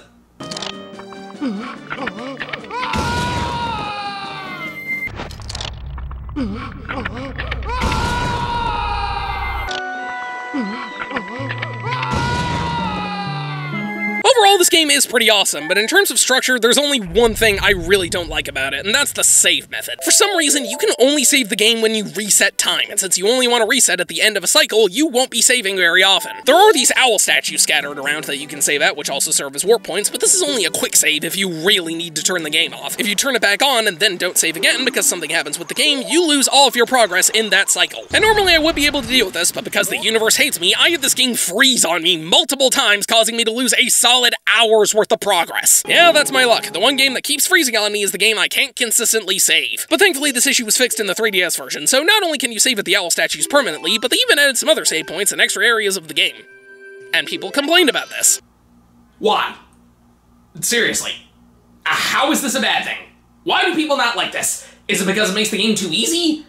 Well, if it's that big a deal, just only save the game when you reset time. There is literally nothing stopping you from doing this. All this does is make the game more accessible to newcomers, and it makes it so you have a potential safety blanket in case the game glitches out. I will never understand why people bring this up as a negative towards the 3DS version. But there's one thing left to talk about before we get back to the main story, and I made sure to save it for last. Because if you know anything about Majora's Mask, you know exactly what it is. By far, the most important element of the entire game. The characters. This game has what is probably the best set of characters in the entire Zelda series. I know that sounds like a hyperbole, but I mean it when I say they are fantastic. Almost all of the characters in this game are interesting or likable in some way. Some are really funny, some are more sympathetic, and some are just plain weird. Majora's Mask is such an anomaly of a game, as it's able to have comedic, bizarre, and absurdly dark moments throughout the whole thing, and none of them feel out of place. Plus, there's a great sense of mystery to it all, which makes exploring that much more fun. And because the characters are so likable, it genuinely makes you want to help them, which makes completing the side quests even more satisfying than they already are. In terms of both main and side characters, this game is absolutely fantastic writing. A lot of townsfolk are debating whether or not to cancel the carnival because some are convinced the moon isn't actually going to fall. Can't imagine someone being that naive, and the mayor is caught in the middle of an argument, which is hilarious. The Happy Mask salesman is really creepy with his erratic movement and fast-changing emotions. The Gorman brothers, who run a horse track, seem to know more than they let on. There's a hand in the toilet. I'm not sure I want to know. And I'd be hard-pressed to not mention what might be the most iconic character in the game. Tingle. Tingle is a 35-year-old man who dresses in green tights and flies around on a balloon hoping he'll someday get a fairy of his own. And he is integral to completing the game since you need to buy maps from him. But there is a lot more to him than meets the eye. In the swamp, there's a photograph contest being held, and the guy running it is revealed to be Tingle's father, who's disappointed in what his son is up to. However, if you submit a photo of Tingle to the contest, he confesses that, despite that, he deeply cares for his son and simply wants what's best for him. And that's actually really sweet that despite Tingle's bizarre lifestyle, his father still loves him at the end of the day. This game has a lot of moments like this, and many of them all come to a forefront during the most intense part of the entire 3-day cycle. At midnight of the third day, the final hours begin. The clock then turns into an actual timer showing you just how much time is left. The sky begins to turn red, the ground continuously shakes, and the moon is closer than ever before. And the way people react varies wildly. Some people laugh in the face of danger like the construction workers, some panic and freak out like the swordmaster who, despite acting brave earlier, is found cowering in a corner, and some tragically accept their fate like the bartender who says he stuck around hoping that he would be able to see his favorite customer one last time. Who is his favorite customer? Well, the only one that was willing to come see him. You. Moments like this are what the game is all about. Ocarina of Time was about saving the world, but Majora's Mask is about helping the people. In Ocarina of Time, Link was a child who was forced into adulthood way too early in an attempt to stop a cataclysmic event. In Majora's Mask, he's attempting to regain that lost childhood and unable to do so because of the darkness in the world around him. Link has witnessed untold horrors in both of these games, but at the end of the day, he's still just a child. He lost his innocence at a very young age, but that gives him the motivation to carry on through the dangers in front of him. And despite the fact that he constantly resets time and essentially undoes all of his good deeds, it doesn't matter, because he knows at some point in time, he helped these people, and that's all that matters. The butler apologizes for going so fast, but he says you remind him of his son that he used to race with. Wonder what happened to him. When we go back, we get one of the darkest moments in the entire game. We find the spirit of a Goron warrior named Darmani, who was killed when he fell into an icy ravine trying to save the village. We then follow him to his grave, where he asks you to resurrect him, but when you can't, he simply asks for his soul to be healed. Link plays the Song of Healing, and we get this vision of him being praised by his fellow Gorons as he bursts into tears. His spirit then transforms into the Goron Mask, meaning it's up to Link to carry on his legacy and save the village. We reach Great Bay, and if you thought the last part was dark, wait until you see this. Tattle spots a Zora floating in the water, so we go out to push him back to shore. He steps out, but then collapses. He then randomly summons the strength to play a song, which kinda kills the mood, but whatever, and reveals that his name is Mikau, a member of the Zora band called the Indigogos. He explains that the band's singer and his love interest, Lulu, had her eggs stolen by pirates, and he tried to save them, but was struck down and thrown out of their fortress. He collapses again and asks to be healed, so, like with Darmani, we play the Song of Healing. This time, the vision is of him seeing his love once more, and the band they were both a part of as they walk off together. Then, much like Darmani before him, he transforms into the Zora Mask. His spirit tells Link to get the eggs back, and Link even makes him a small grave. This is probably the saddest moment in the entire game. Darmani was a brave hero who fought to save his people, but Mikau was just a simple father trying to save his children, and he failed. This act of courage cost him his life, and he didn't even succeed in his goal. But we can. Play the song for Lulu, and this giant turtle awakens, who's apparently a guardian of the seas. Hitch a ride on his back, and we pass through this barrier to the Great Bay Temple. And if you thought the Water Temple from Ocarina of Time was miserable, you are going to love this place! Instead of raising and lowering water levels, this dungeon's main method of traversal is changing the flow of the current in this central room, which is one giant whirlpool. And as someone who actually likes the Water Temple, I can safely tell you, this place sucks. The currents are super confusing to navigate, and if you don't do it correctly, it leads to even more backtracking than last time. Plus, the center room is insanely annoying since it's constantly sweeping you around, meaning you can unintentionally go the wrong way. No joke, when I first played this game, I spent maybe 5 minutes in this dungeon before going, screw it, I'm just using a guide. And this time, I just had it right from the start. The boss fight is this giant fish named George. Okay, I know it's actually supposed to be pronounced Georg, but George is funnier, so that's what I'm calling him. After that, Lulu is back to normal, and the band can perform, so, who's gonna tell them? You get the captain's hat, and use it to convince these guys to open a grave where you meet the spirit of a royal composer named Flat, who teaches you the Song of Storms. You then go up the canyon and play it for his brother Bass, which lays him to rest, and causes the water to flow into this music box house where a little girl named Pamela steps outside. If you go in, you find this nightmare fuel. This scientist accidentally turned himself into a Gibdo, and if you attack him, Pamela intervenes because he's her father, and despite being turned into a monster, she still loves him, and oh, my heart! If you play the Song of Healing, though, he's turned back to normal, and the two of them share a really sweet moment. Plus, you get the Gibdo mask. Hope you enjoyed that lovely scene, because the next part is awful. If you win, the two soldiers bicker, and then the king teaches you the Elegy of Emptiness, which lets you create these freaking-looking clones of yourself, with the normal one being the most famous. Aside from this stupid stray fairy that gives you 10 seconds to reach the switch, and I literally spent 20 minutes trying to get to it, only for the game to freeze! At midnight, this weird dancing ghost guy named Kamaro appears on one of the rock trees in Termina Field, and if you play the Song of Healing, you get Kamaro's mask, which looks freaky as hell, and lets you perform his dance.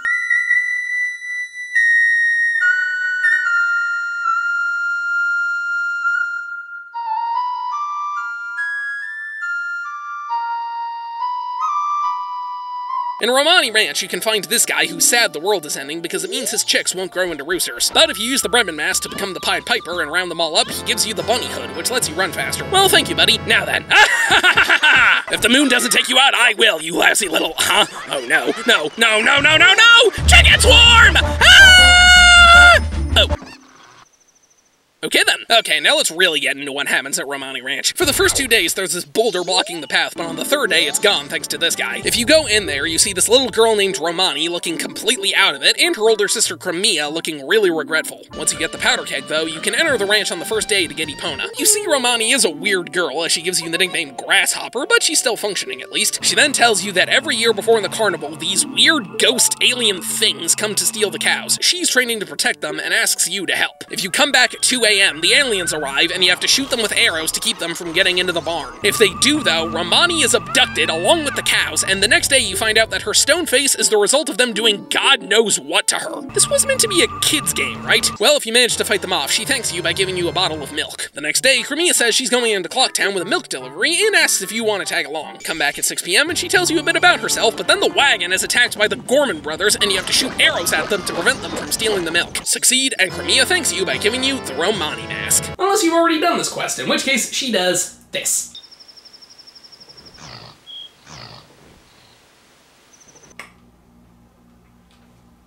Nice. That just leaves 4 more masks, but they're all part of the same quest, which I made sure to save for last. If you've played this game, or at least know anything about it, you know exactly what it is, because this one side quest is so beloved and so famous that it actually got its own dedicated chapter in the Majora's Mask manga. And that is, of course, the couple's quest. As the final hours creep by, Anju sits in her room waiting for him, and with only an hour and a half left to spare, he returns, and we get one of the most emotional moments in any game I've ever played. The two look into each other's eyes, and Anju lovingly welcomes him back as they embrace. They then combine their masks together as a symbol of their relationship, and with Link and Tattle as their witnesses, they become a couple. They both know they can't stop the moon, so they tragically accept their fate, knowing that they got to spend their final moments with their true love. And with that, plus some extra heart piece hunting, we've now done almost everything in the game, but I'm not okay with resetting overall my progress. I gotta make sure the most important problems in this game stay resolved. It's time to begin the perfect run. Dawn of the first day. First we grab some rupees, then head to the swamp and heal Kume, talk to the monkey, then into the temple, beat Odawa, and save the princess. Back to Clocktown to speak with Anju. Now let's get that powder keg, open Romani Ranch, and talk to her. Go to Snowhead, calm down the kid, and take out God, returning spring. Wait for nightfall at the end, get Anju's letter, into the mailbox you go. Back to the ranch, fight some aliens, cows are saved. Dawn of the second day. Head to Great Bay, save those eggs, back to town, talk with Cafe. Back to the ranch, save that milk, get that hug. Heal Kamaro, teach that dance to them girls, finish the eggs. Dawn of the final day. Kill George, onto the canyon. Beat the king, up the tower. It's on, Twin Mold. Take him out, speak with the Curiosity Shop guy, get the moon's tear, wait with Cafe, into the hut, get the mask, back to Clocktown, save the postman. They come together, now it's go time. Eventually, Majora is destroyed. The moon vanishes, which I hope means it returns to his place in the sky, and we see dawn of a new day. Link wakes up and finds Skull Kid is back to normal, who happily realizes the Giants didn't forget him before they return to their slumber. Skull Kid recognizes Link from Ocarina of Time, and the Happy Mask salesman discovers Majora's Mask lost its power before bidding us a fond farewell. I still don't trust you. With their quest complete, Link rides away on Epona, and Tattle tearfully says goodbye. The credits roll as the carnival begins, and we get this amazing sequence where we see everyone we helped. The Indigogos play their show, the pirates go back to business, the Skull Spirits are still bickering, the Deku King and Princess make peace with the monkey, the postman is free to make his own destiny, the sisters perform Kamaro's dance, this guy got to see his chickens grow, the great fairies have been restored to their proper forms, Romani and Crimea can protect their cows, the bomb lady is safe, the circus leader gets to watch an amazing performance, the music box guy performs for a large crowd, Pamela happily reunites with her father, and everyone comes together to celebrate Anju and Cafe's wedding. They all live happily ever after. Well, almost all of them.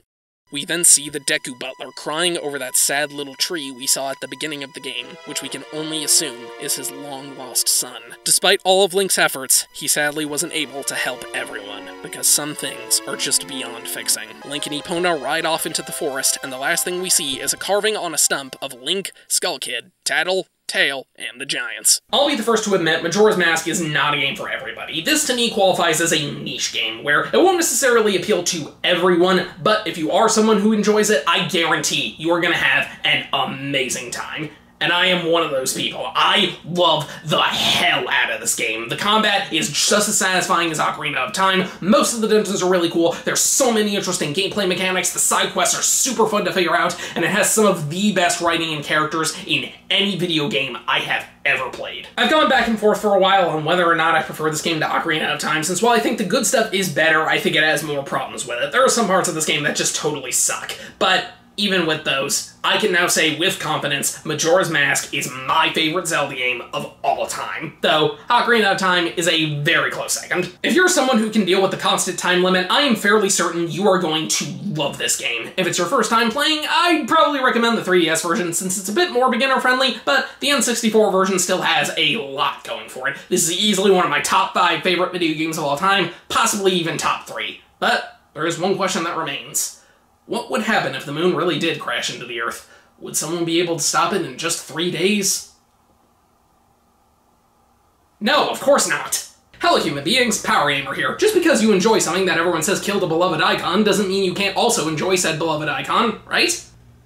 Okay, I probably should have worded that better. Like many other beloved folktales, our story begins with Disruptor, the first title ever made by Insomniac Games. It was a first-person shooter made for the PlayStation, and it did not sell very well. Shocking, I know, given how much of a household name it is today. Apparently, Spyro's name was originally going to be Pete, but they worried about copyright issues thanks to this thing. They initially changed it to Pyro, but then settled on Spyro because an S just makes things much more friendly, like with the word witch, or ink, or submarine, or hit. After that, they share some dialogue with you and then disappear. And wow, this was improved in the remaster, since the original was really basic. The dragons all looked the same, and while some gave you hints, a lot of them were just a whole bunch of nothing. Even if you've never played this game, I'm sure you're aware of this phrase. Thank you for releasing me.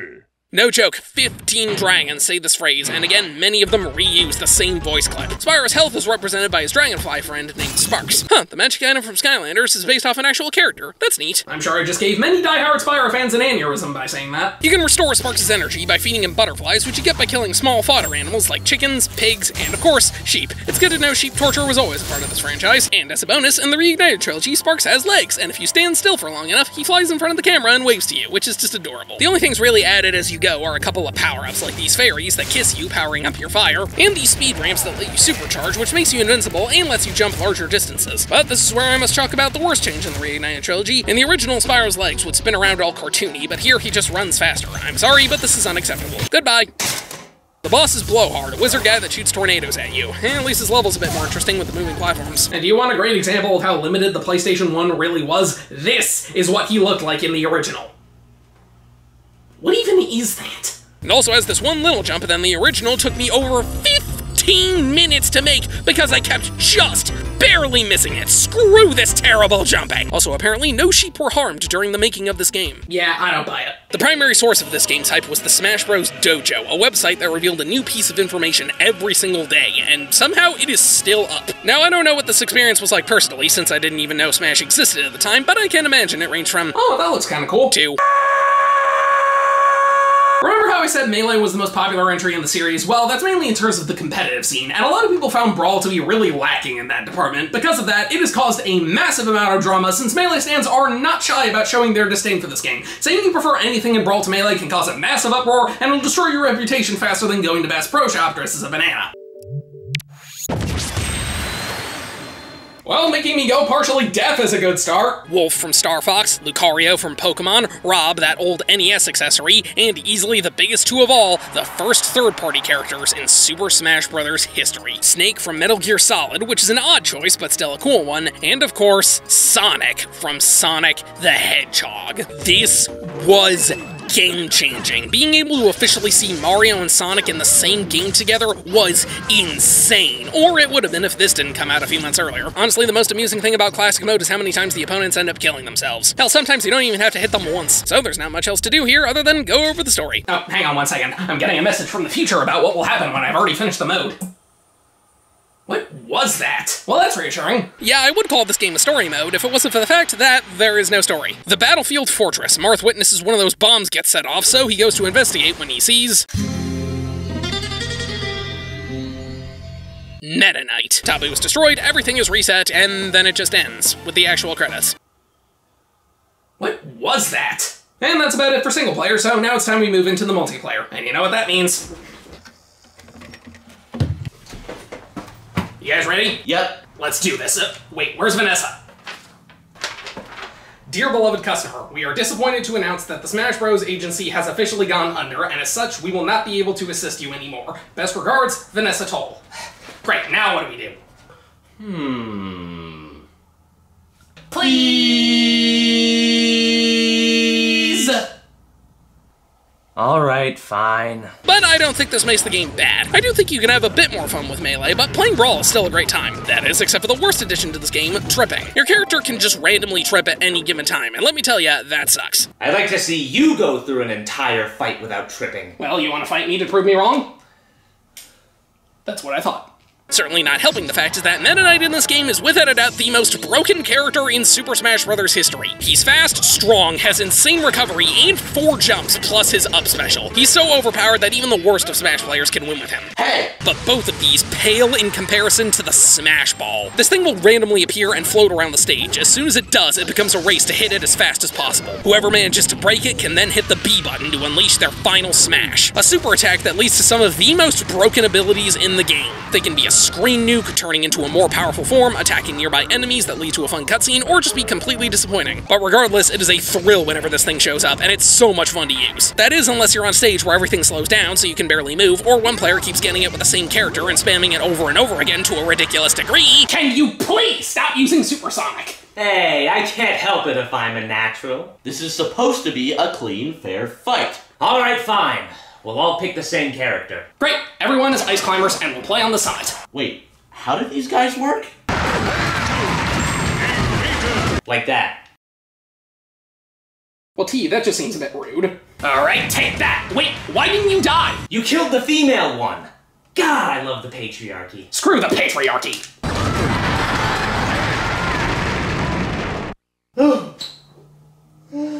Mom, I'm sorry. And I really got a lot of use out of King Dedede. I was not expecting to do as well as I did with him. Why is that? Well, does that face scream destruction to you? I mean, kinda. How could you possibly... Wait. Oh, now I see it. But what's really interesting is that for the first time ever in the history of Super Smash Bros., you can make the opponents in Smash mode CPUs, meaning you can actually have a fight against a random computer opponent without having to do the single-player modes. I'm genuinely shocked it took them 3 games in order to add this feature, because it would have made the earlier games a bit more fulfilling single-player-wise. Spoken like someone who has no life. You know, I'm starting to regret inviting you. Well, technically you all invited me. One of the most noteworthy things about Brawl is the fact that it was the first game in the series to allow for online multiplayer, but you can't use it anymore since the Wii's online service has been shut down for a decade. However, you can get the exact same experience by just taking the footage and turning it into a slideshow. Yeah, many Wii games had terrible online connectivity, and apparently Brawl was one of the worst examples of it. It stuttered, lagged, and froze like crazy. It was nearly impossible to get through a match without some issues, so maybe it's for the best that it's gone. Well, that's a shame. I would love to experience what playing online was like. Here. Try this. Cool. And if you want to switch things up, we also have tournament mode. This is just a fun way to set up local tournaments. You can have up to 32 total players, and since everyone takes turns, you only need 2 controllers total. So this can be a great way to set up events or just mess around with a large group of friends. Though I can't possibly imagine getting 32 people in one room at the same time just to play Smash. You know, I actually tried that once, long ago back in the day. Did you win? No, I lost instantly, and I spent the rest of the night getting high and watching 3 Stooges sketches to cope. How was that? Well, I thought Mo was Curly, Curly was Shaq, and who's the other one again? If you're looking for something that will satisfy you and your friends' desire to just beat the crap out of each other, well, you probably need some new friends, but this game will suffice. Well, that's about everything for Brawl. I'm gonna be honest with you. I'm kind of disappointed. Oh, don't tell me you're one of those. Well, this is a discussion that I've been trying to avoid this whole time, so how about we just talk about something else? Well, we could always share some fun stories from our past. Like, for instance, the time I went to the zoo with my friends. They told me that I couldn't fight the lion. And I just had to prove them wrong. I had to prove my own masculinity. So I ran up to the lion pit, and they're gone. Either way, I'm glad I finally got to play this game, and I bet you'd have a great time with it too. And at first, I did think it was kind of disappointing that Adventure Mode didn't have a real story to it. But then I remembered that Smash Brothers fanfiction was literally the longest written piece of English media for a while, so, yeah, maybe that's not such a bad thing. Hello, human beings, Power Gamer here. We all know chickens are the most dangerous bird on the planet, hence my ongoing war with them, but lately I've been wondering what's number 2. So, after months of research, I think I finally found the answer to what is the second most dangerous bird to ever exist. Eagles? Okay, third most. Hawks? Fourth most. Ravens? Fifth most. Owls? Sixth most. Turkeys? Geese! I'm talking about geese! They are vicious little creatures that exist solely to torment people, and nowhere is that better demonstrated than in their 2019 interactive documentary. It was first shown off at Fantastic Fest arcade showing in Texas, and since they didn't have a title yet, it was referred to as simply Untitled Goose Game. And people seemed to latch onto it, so it stuck. The only other thing they even slightly considered was Some Like It Honk, which I don't even want to think about that. When the game boots up, a goose pops out of a bush. And that's all you need to know. Yeah, this game's story is pretty much non-existent. You're a goose who goes around messing with the people of a small village, and that's it. I mean, I'm sure you could read deeper into that, but I don't think any of us are here for the goose lore, which is a shame because this essay I wrote is some great stuff, but that's a subject for another time. Either way, I'm glad I finally got to play this game again, and maybe I was a bit harsh on geese earlier. They're actually pretty charming creatures. I might never touch this game again, but I know I am never gonna forget that face. Look out in the woods. They said you should stay away. He's up to no good, ruining everyone's day. Here comes the goose. Here comes the goose.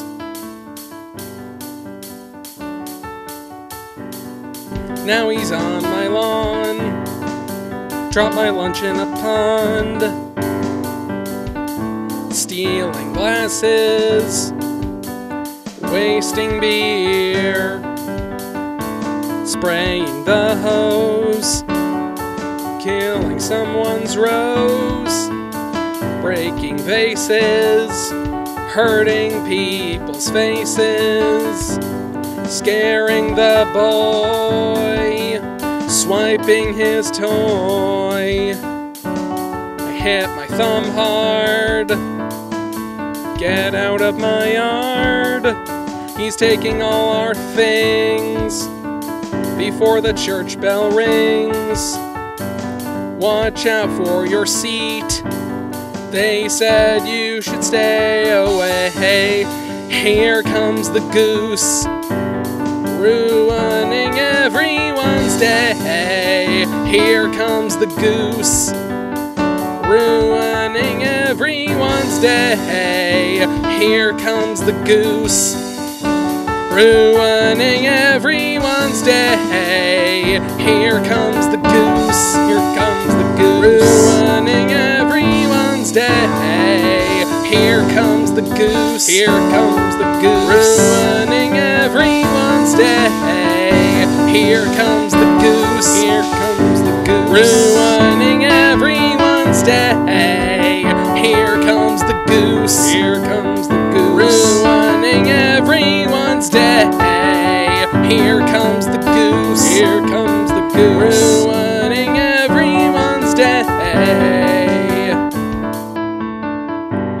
Ruining everyone's day.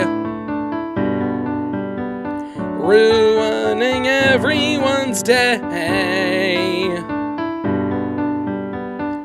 Ruining everyone's day.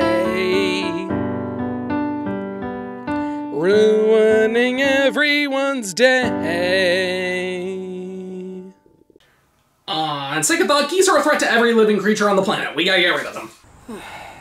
Hello, human beings. Power Gamer here. Nothing like lounging behind the pool on a nice sunny day. One of the many joys that summer can bring. I'd love to go on a vacation to a nice resort sometime, but unfortunately that's a little out of my budget right now. So I guess I'll just have to settle for a pool behind some random person's house. Luckily, they should be out of town for the week. What are you doing? Mario is taken to court, and Peach tries to speak up for him, but the judge is a jackass who finds Mario guilty despite him literally just getting here, and forces him to clean up the island and recover the Shine Sprites. But we very quickly find out that the real culprit is this mysterious doppelganger known as Shadow Mario, who tries to kidnap Peach, but Mario stops him and he gets away. Despite the fact that multiple people witnessed this, confirming the fact that there are 2 Marios, and one of them was seen arriving in town just now, they should immediately immediately realize that Mario is innocent, but no, he still has to clean up the island because they're too pretentious to admit they were wrong. Super Mario Sunshine has some of the most lopsided level design I've ever seen in my life. Some missions are really fun to complete, and others just make you want to rip out your toenails. That is a disgusting image, I am so sorry. We're on the GameCube now, so thankfully the controller makes Mario a lot less stiff than he was in Mario 64. The movement is now much more responsive. Ultra responsive. In fact, maybe it's a bit too responsive. Yeah, I know this is probably an unpopular opinion, but I do not like the way Mario controls in this game. It mostly comes down to the acceleration. You go way too fast, way too quickly. Just slightly touching the joystick causes him to take off at full speed, and while that's not an issue when you're just roaming around, when the platforming gets tight, it is absolutely miserable. He can eat enemies with his tongue, flutter jump to gain some distance, and vomit his stomach juice, which acts as the replacement for spraying with Flood, and it can dissolve this acid stuff as well as create platforms. Grass. After destroying it, Shadow Mario is revealed to be Bowser's youngest son, Bowser Jr., who kidnapped Peach because he's convinced she's his mother. I feel like she would know that. He thinks Mario kidnapped her, so he used this magic brush, which is hinted to have also been made by EGAD, to frame Mario for vandalizing the island. He then puts Peach in a balloon and flies away with her. So the true culprit has been revealed, and I think we should warn the cops about this, but they seem to want to do absolutely nothing. Why am I supposed to like these people again? And that's the end of the game, but sadly I've got less than half of the shine sprites, so we still have quite a bit of work to do, and this is where the game goes from decent but occasionally frustrating to miserable. The process of completing Super Mario Sunshine 100% is genuinely one of the worst things I've ever seen in a Mario game. But then there's the ones that warp you to these obstacle courses, which can kiss my f***ing ass. There's the slide, which I guess is tolerable, running along this track with the turbo nozzle. Are you kidding me? Hunting down red coins in a field with no water, so if you run out too early, you're screwed, and this tile is nearly impossible to see. But the lily pad. The lily pad. Just getting here is a pain in the ass because you need Yoshi to ride these boats, which take forever and are a pain to jump on, plus you need to grab a fruit or else he disappears. And then actually doing it, you need to ride a lily pad down a poisonous river to get red coins, and you can't take too long or else it disintegrates, and you need to walk along the edge and jump, which is nearly impossible. But nothing compares to the absolute worst shine sprite in the entire game. This f***ing pachinko game, which I swear comes from the deepest pits of hell. It sounds simple, you just launch yourself up and try to land in the holes to get the red coins. Problem is the physics in here are utter dog shit. The game pushes you to the left, so the first hole is nearly impossible to land in. Seriously, you can't even drop down because the game won't let you. I swear, this was not play tested at all. And if you missed all the holes and fall on the bottom, it's instant death. This place is an utter abomination, and I seriously spent an hour and a half on this miserable chunk of ass. And that is not even the end of it, because somehow we still haven't reached the absolute worst thing about completing Super Mario Sunshine 100%. Yes, worse than the 100 coin shine sprites, worse than the obstacle courses, worse than anything these horrible missions have to offer. The f***ing blue coins. Yeah, you remember these from Super Mario 64, right? You hit these switches and they appear for a few seconds, but they're worth 5 coins each, which makes the 100 coin stars a bit less annoying. But here, they're another collectible with a set number. If you talk to these raccoons in the hub world, they'll exchange you shine sprites for your blue coins, and— Wait a minute! Why are the police not going after these guys? Mario was arrested because the shine sprites went missing, and he was forced into community service. Meanwhile, these two are allowed to sell them on the black market, and no one cares? Are you s***ing me? And they're not the only ones. There's loads of people on this island who give you shine sprites for helping them out. And it's like, aren't these things the source of your energy? Why are you holding on to them? You should be handing them over. Imagine if there was a power outage and the guy who ran the power plant wasn't willing to fix it until someone mowed his lawn. That's just ridiculous. I'm starting to think these dipshits don't actually care about the shine sprites. They just didn't want graffiti all over the island. In fact, some of these guys are straight up assholes or just complete morons. This one deliberately tries to trick you into helping him. This one is a neglectful mother. This mayor panics when his civilians are in trouble instead of actually doing something to help them. And this wise guy is on fire and running around in circles even though the ocean is right over there. Sorry, what was I talking about again? Oh, right, the blue coins. Yeah, they fucking suck. These little shits are hidden all over the game. Some are just out in the open, some are given to you for helping people get unstuck or just bringing them some fruit in the hub world. Some you have to spray random objects, some come from killing things, and some you have to spray paint and then run over to the coin quickly before it disappears. There's 24 shine sprites that you get from blue coins, and they cost 10 each, which equates to a grand total of 240 blue coins. If you try to get all of them, you're going to spend more time on the blue coins than the actual goddamn shine sprites. I spent hours looking for these things. Not only are most of them insanely cryptic, but some are only available during specific missions. I had a guide on standby the entire time, and even then it took ages for me to find these stupid coins. And after all that what do you get? What is your reward for going on that absurd journey to save the island full of idiots that unfairly convicted you? Well, upon collecting the final shine sprite, your reward isn't given to you immediately. You first have to have a rematch with Bowser, but after the credits, instead of Piantissimo, you see this.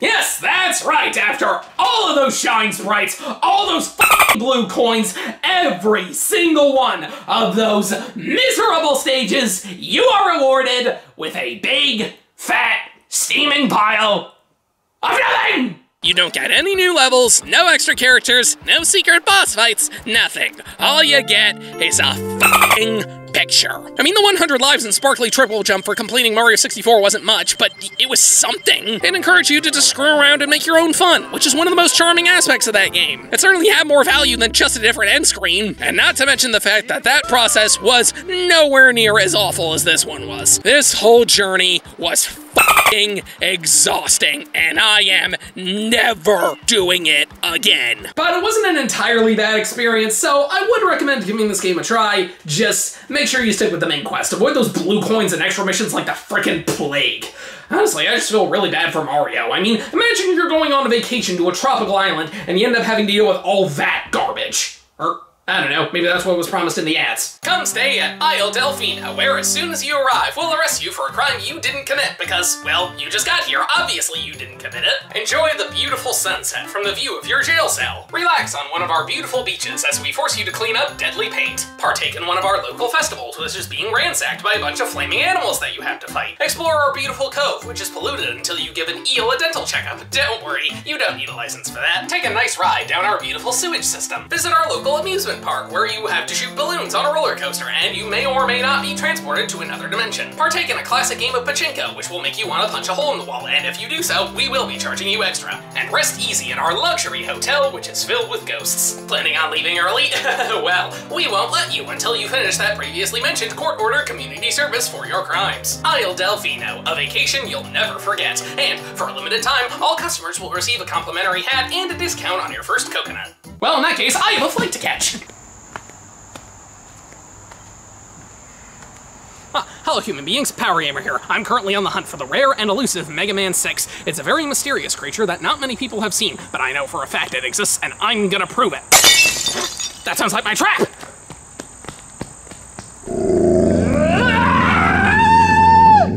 So, turns out Mega Man 6 traps also work really well on Wolverines. Mega Man 6 was released on November 5th, 1993 in Japan, and March 15th, 1994 in North America for the frickin' NES again. Are you kidding me? Yes, despite the fact that we were 3 years into the SNES's life at this point, they still made this game for the NES, which was not a very wise decision, as since the NES was basically dead at this point, it never released in Europe at all until years later on the Virtual Console. This was so ridiculous that Capcom started a side series of games titled Mega Man X that were released for the Super Nintendo, and the first entry released only 1 month after Mega Man 6 in Japan, and 2 months before Mega Man 6 in North America. Our intro sequence shows us that 8 Robot Masters entered a worldwide tournament to determine who is the most powerful. However, they were all turned evil by the sponsor of the tournament, Mr. X, who was apparently the one manipulating Dr. Wily this whole time. So Mega Man, of course, sets out to stop him from taking over the world. Yeah, pretty basic plot, but they do at least shake it up by having a completely new villain. I mean, I know 4 had Cossack, but he was just following orders. Mr. X is clearly the bad guy, and the gameplay really shakes up the formula by deciding to become a first-person shooter, which was really ambitious for the NES. However, it also has RPG elements with a very complex level-up system allowing you to change every aspect of your character, making each playthrough completely unique, and yeah, I'm just kidding, it's Mega Man again. Destroying it means his plan for world domination has failed,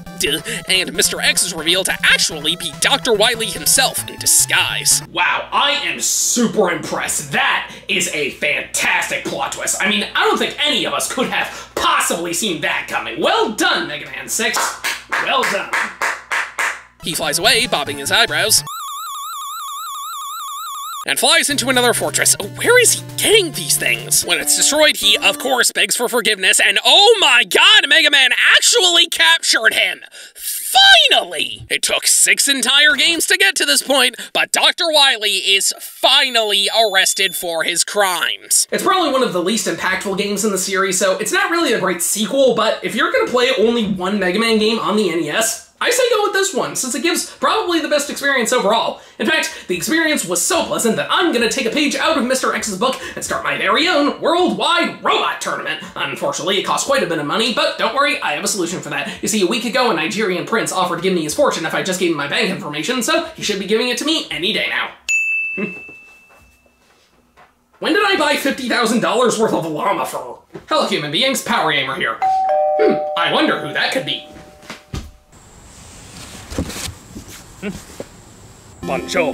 Oh no, it's my evil doppelganger, Phil! Yes, it is I, and I have come here to force you to play a bad video game. Oh dear, what piece of horrible electronic interactive media are you forcing me to endure? This! But I thought people liked this game. Do they? I mean, you can never really tell with this one. Yeah, I guess that's fair. I mean, do you want to play it? Because I guess I can just give it to you. I mean, I guess. I have played this game before and I liked it, so like if you wanted me to be miserable, that wouldn't really make sense. But like I did play the first adventure game, so it was only a matter of time before I got to the second one. I mean, you know what, sure, yeah, I'll take it. Okay, if you insist, give it to me, give it to me. Yeah, take it. Yeah, sure, but thanks, I guess. Arrivederci. Anyway. Sonic Adventure 2. Oh, wait, hang on, I need to spin the wheel to see if everyone likes it or not. I don't think I have ever seen a video game change in terms of general reception more times than Sonic Adventure 2. I mean, people have just been all over the place on this game. It's gone from one of the most popular Sonic games ever to one of the most hated, the first really bad Sonic game, the last really good Sonic game, good with some bad elements, bad with some good elements, underrated, overrated, underhated, overhated. Basically, every single type of opinion you can possibly imagine has been given to this game. And Shadow is honestly my favorite character in the entire series. I know everyone jokes about him being an edgelord, but I think his design is pretty badass, his powers are cool, and his backstory is really interesting, but we'll go more into that later. I do kind of question how the military got Sonic and Shadow mixed up, though. I mean, the general population I get, like they probably just assume Sonic disguised himself since there aren't really that many giant hedgehogs who can run faster than the speed of light and use the Chaos Emeralds, but Gun has a bunch of information on Shadow. They should know it's him. Whatever, maybe they just want to keep it under wraps. Either way, it makes more sense than the whole Shadow Mario thing in Super Mario Sunshine. They're literally right there! After that, Eggman broadcasts his declaration of war to the entire world, where the Ark breaks open to reveal the Eclipse cannon and fires a laser, destroying half the moon. Wow, I'm sure that's gonna leave a lasting impact on the series. Or it's never going to be mentioned again, even in this game. Eggman is attempting to force the president to surrender to his Eggman Empire, or else he'll use the Eclipse Cannon to destroy the entire country. Well, I know one potential president who would know exactly what to do in this situation. The cannon is charged up, and they decide to demonstrate his power. And again, this is the exact same cutscene as it is in the other story. Eggman makes an announcement, the Ark opens and fires the laser, half the moon is destroyed, you know the drill. Then Amy, who's still here, decides to actually do something by talking to Shadow, who's totally okay with dying and humanity being destroyed. But Amy tells him that everyone on Earth deserves a chance to live and be happy, and this causes him to remember the promise he actually made to Maria, which I assume he forgot due to the cryostasis. It turns out that before she died, she asked Shadow to help mankind and give them a chance to be happy. Realizing this, Shadow rushes to the core, where Sonic and Knuckles are attacked by the prototype ultimate lifeform that Rouge found information on, the Bio-Lizard. And here is when things get awesome. Sonic and Shadow use the Chaos Emeralds to transform into Super Sonic and Super Shadow and fly out into space to fight the final hazard as Live and Learn kicks in, and oh man, it is so hype! The fight as you fly through space and hit these weak spots while avoiding lasers and orbs. Once again, your rings are slowly drained and you can't actually collect more. Instead, you switch between Sonic and Shadow every time you hit him, and your rings are restored in between. This is a really cool final boss, except for the fact that the hit detection is really picky. Why didn't that count? But even with that, this is pretty epic. Once it's destroyed, Sonic and Shadow come together and use Chaos Control to teleport the Ark back to where it belongs before it hits the planet. But unfortunately, this depletes the last of Shadow's power, and he falls down to Earth to his supposed death. Sonic returns to the Ark, where everyone reflects on what they just went through. They all depart as Sonic bids farewell to Shadow, and the game ends with this really cool shot of him on the planet. So, is Sonic Adventure 2 a good game? In my opinion, yes. But it's not without problems. Some parts can be really janky and awkward, it has some weird design choices, and a lot of the levels can be way too long and frustrating. But even with those issues, I had a lot of fun with Sonic Adventure 2. Most of the levels are pretty awesome, the gameplay at its core is really solid, and while the story is silly and has some plot holes, it is still entertaining and has some great characters. I think this game could really benefit from an HD remaster, one that fixes up the controls and improves the cutscenes. But even with the issues, I really like Sonic Adventure 2, and if you're a Sonic fan, it is an easy recommendation, especially since it's going to be the basis for the third Sonic movie, which comes out in a few months. God, I cannot wait for that. Not since 2005 has everyone been so excited to see child murder. Hello human beings, Power Gamer here. You know, when I was younger, I always thought I would start a band, but unfortunately I was born without rhythm skills. Thanks, Grandpa. So, I'm gonna need something that'll help me hone those abilities, and I have a strong feeling that that is gonna show up any minute now. Ah! Sorry about that. There, that's what I was waiting for. You do get a practice before every minigame there to teach you the basics, but all of those use the exact same song, which is tremendously slowed down from the real ones. I mean, just to give you an example, here's what the practice is like. And here's the actual game.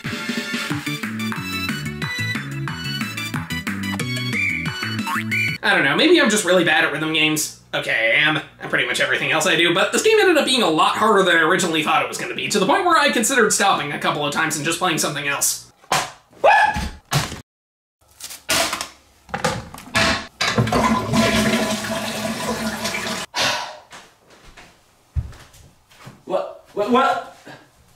What are you doing here?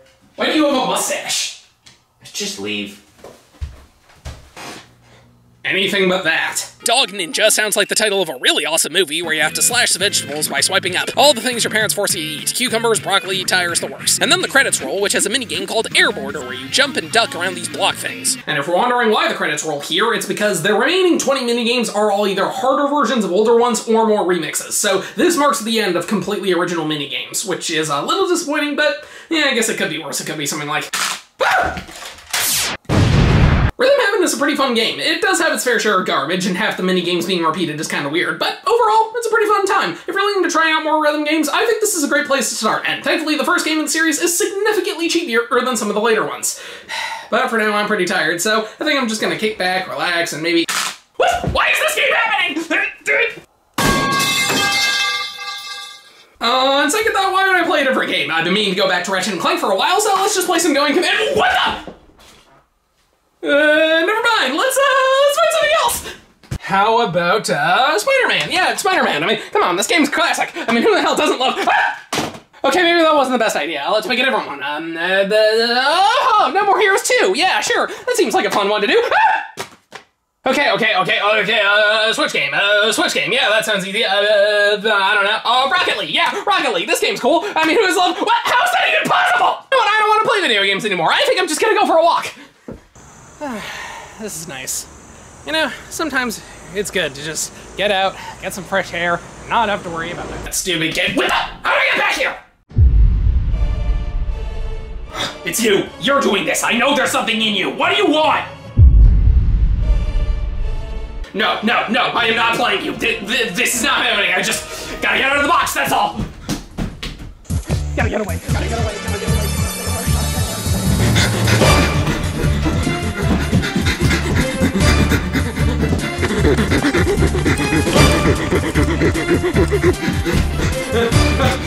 No, what? We're trying to get out! No, please!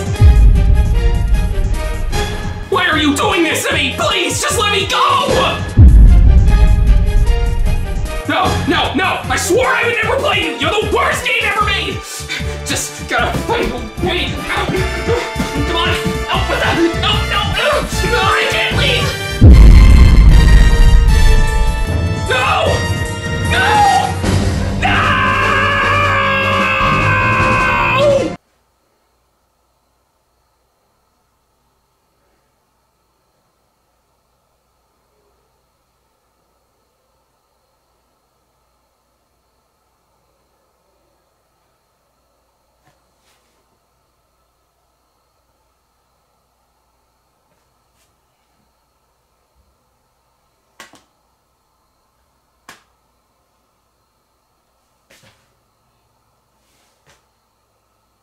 This isn't even worth a hello, human beings. Bubsy 3D. Bubsy 3D was spawned onto this realm on November 25th, 1996 for the PlayStation, and things have been going way downhill ever since. I mean, think about it. Would these horrible things have happened if it wasn't for this game? Yes, they would have, but this certainly didn't help. Reception was weirdly mixed upon its release. Some critics actually enjoyed the game because I assume they were being paid off, while others were not blind to the garbage in front of them. Still didn't stop Accolade from using these out-of-context lines for the box art. I probably made it clear by now, but Bubsy is my most personal hated video game franchise of all time. I hated the first game, really didn't like the second one, and while I've never played this, I have literally never heard a single remotely positive thing about it. Ever since I learned about it, it is haunted by everlasting nightmares, and I swore I would never play it. But of course, all vows are meant to be broken. I mean, just ask the Catholic Church. Those guys should not be drinking coffee. Oh, wait, that's Mormons. Whatever. This game clearly won't leave me alone, so the only way to get rid of it is to conquer it, which is something I don't think anyone has ever done before. Normally, when people talk about this game, they quit after level 2 at most, even though they should have quit after immediately seeing the game, but whatever. Someone has to show this game what for, and it looks like that someone's gonna be me. I'm not happy about it, but it's time we dive into the everlasting horror that is Bubsy 3D.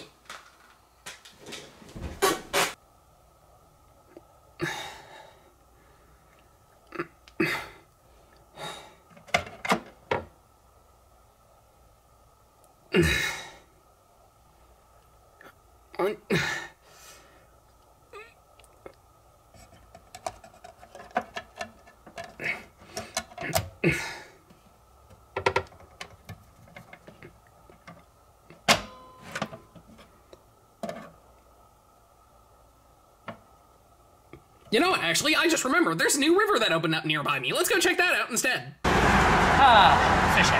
The most fun you can possibly have while doing absolutely nothing. Paint drying club's got nothing on this. Oh, I got a bite! Well, it was worth a try. Let's go.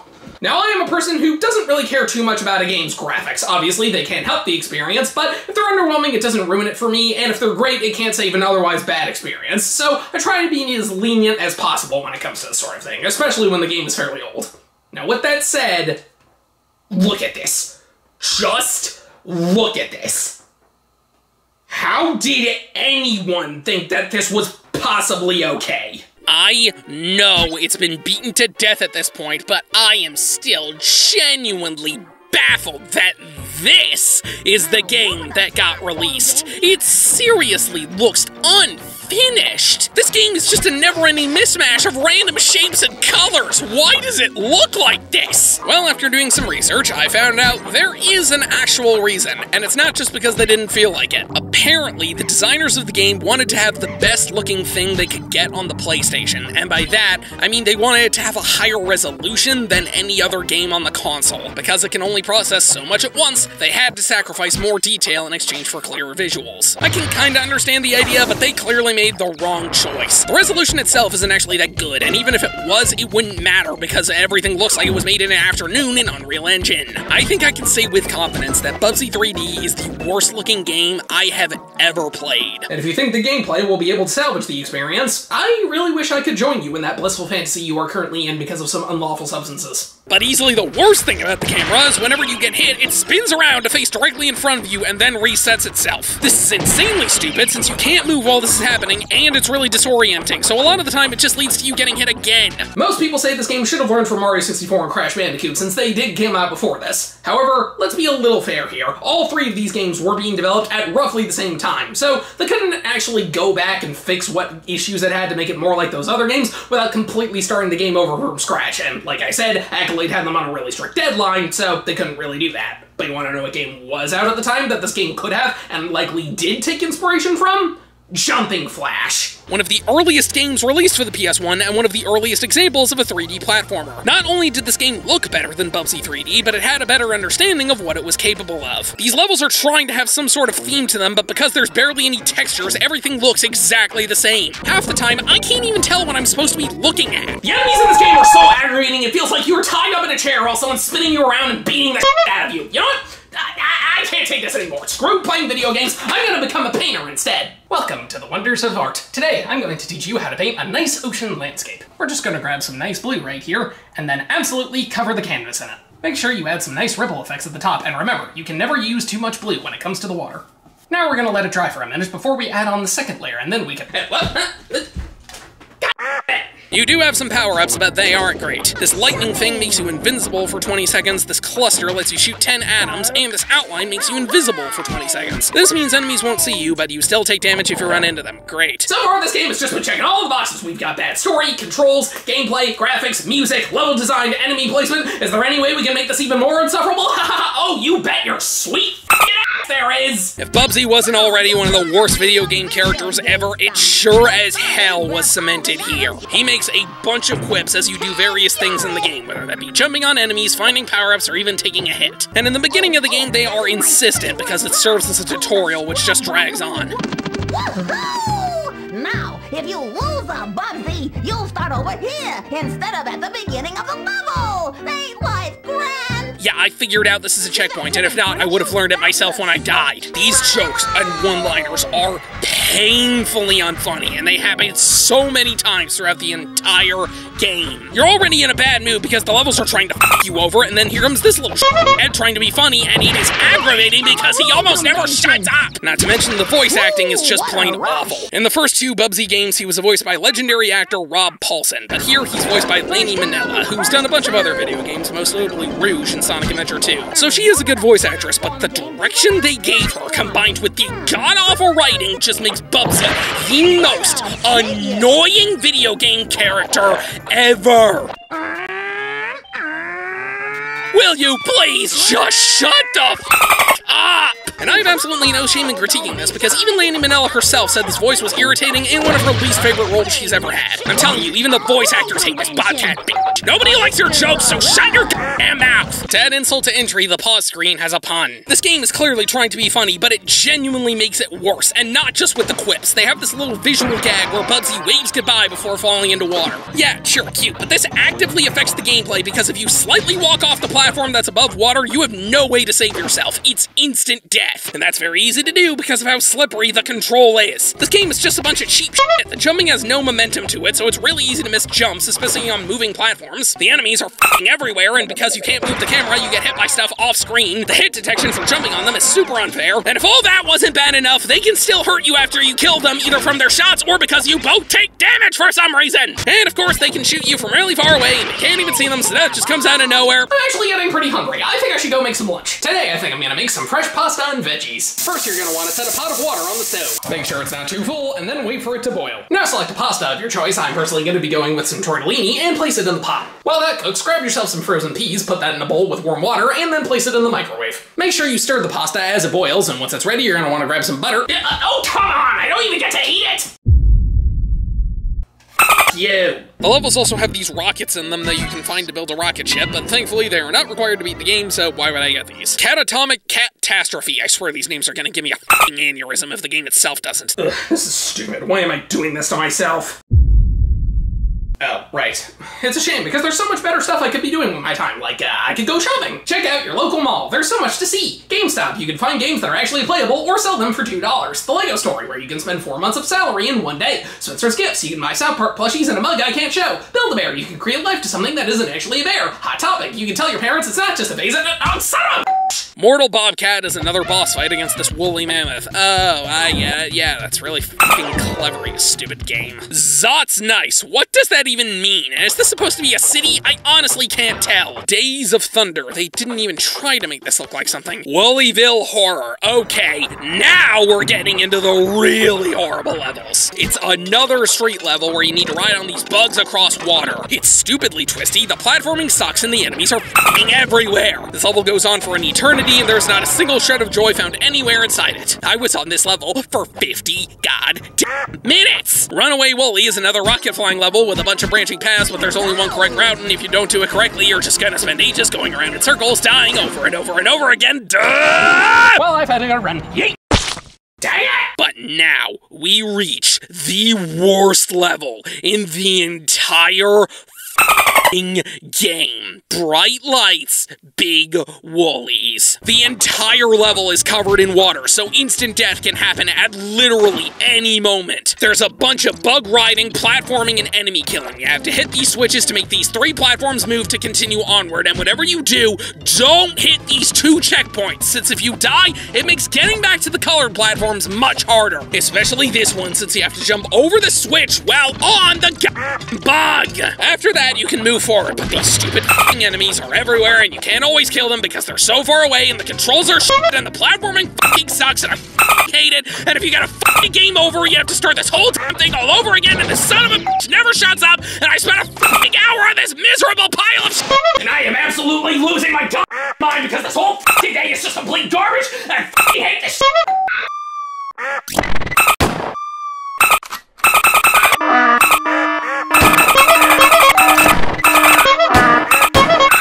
Worst fucking thing I've ever played in my fucking life is a giant pile of shit, and this bitch of a game can fuck right off and show out their fucking asshole! I swear, they went out of their way to make everything in this game complete dog shit. Every single aspect of it fucking sucks. It controls like ass. The level design is shit. The enemies are complete bitches. The mechanics barely function. Why the fuck did anyone think this was a good idea? This is the worst piece of media I've ever had the displeasure of consuming, and I pray for the second it all ends because it has brought me to the absolute fucking breaking point. I seriously had no idea what I was supposed to do here. I had to look it up and find out that you take this extra path, which I didn't even see. God, this game is shit. I hope you know what you're doing.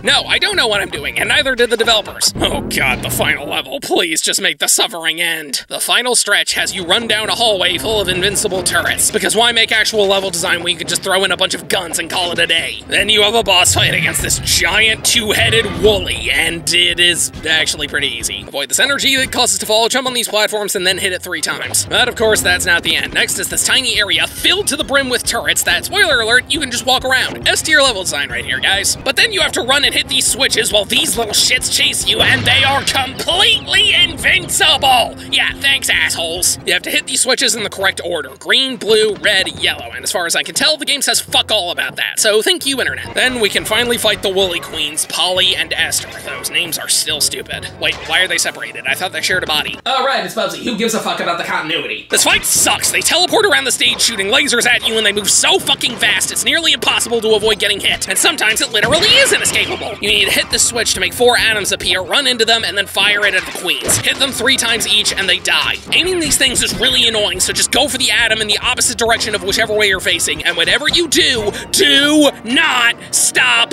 jumping, since staying still for even a second will cause you to take a hit. The only positive thing I can say about this fight is that if you kill one of the queens and then die, they stay dead unless you get a game over. But that doesn't mean this fight isn't still complete shit. After you finally kill these alien bitches, we get one last rocket part and another really annoying dragged out cutscene. Long story short, Bubsy was captured again, but escaped in the rocket he built. But he didn't have enough parts to get back to Earth and wound up stranded in space, so now the aliens are completely free to invade Earth, and that's it. The game just ends. There's no credits. There! That's it! I'm done! Fuck you!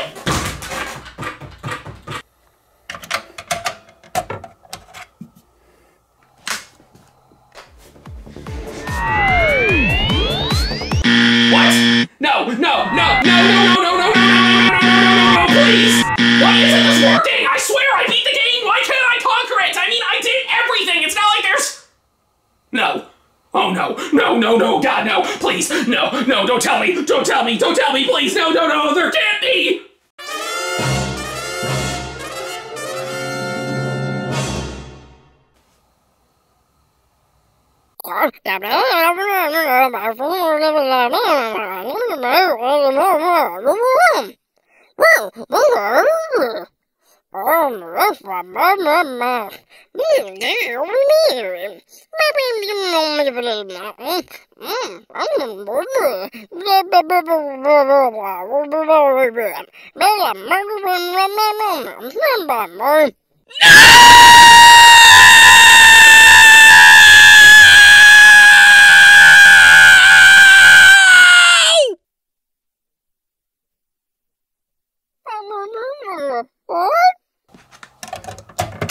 turns out those rockets do serve a purpose. There's 2 of them hidden in each level except for the boss stages, and you have to collect them all in order to get the best ending, which means, yes, I had to play through this entire game 2 separate times. If the main game wasn't already horrible enough, trying to grab these things is fucking miserable. Some of them aren't that hard to find, you just need to take a different path, but most are hidden in absurdly stupid places. Some require you to complete an entire obstacle course, and many of them require you to shoot an atom at a wall so that it breaks, revealing a new area. And these walls look exactly the same as any other one, so you gotta take a wild guess as to which ones hide areas and which ones have jack shit. And not all hidden walls have rockets, so you can end up just wasting your goddamn time. The only indicator of where the rockets are these telescopes that point you towards one, but they don't say anything about how you're supposed to get to them. Playing this game standard is already one of the worst things I've ever done in my life, but going after these somehow makes it even fucking worse! These stupid things are hidden in some of the most cryptic horseshit places you can possibly imagine, and some of them are nearly impossible to figure out without the internet! Thank you so much, random speedrunner. And if you exit a stage or get a game over, you don't get the rocket pieces, so I'm gonna make this a little easier on myself by using a cheat code that gives you 99 lives. Yes, I am, and I'm okay with that, because fuck you, you son of a bitch game. But you can also tinker with the options and... wait,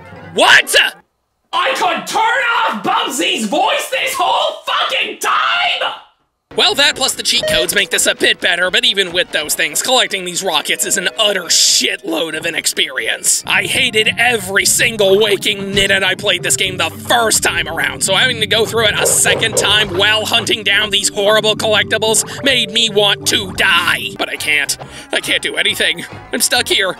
I can't escape. I can't stop playing. I can't be spared by the sweet release of death. I'm trapped here until I get all the way through this asswipe of a video game. I just want the pain to end. I want my suffering to be over, but it won't stop, because I have to aimlessly run around gathering all of these stupid rocket pieces which are miserable to go for. I know there's a cheat code that gives me all of them instantly, but I can't do that, because the game won't let me! But after going through all 18 levels of hell, what do you get? What is your reward for going through this fucking torture? What happens after you go out of your way to 100% complete one of the worst pieces of media ever created by humans? An ending cutscene that's nearly identical to the last one, but the only difference is instead of Bubsy getting stranded on another planet, he finished the rocket, which instead blasted him back in time, meaning the Wollies can still invade Earth, meaning all of that pain was for nothing.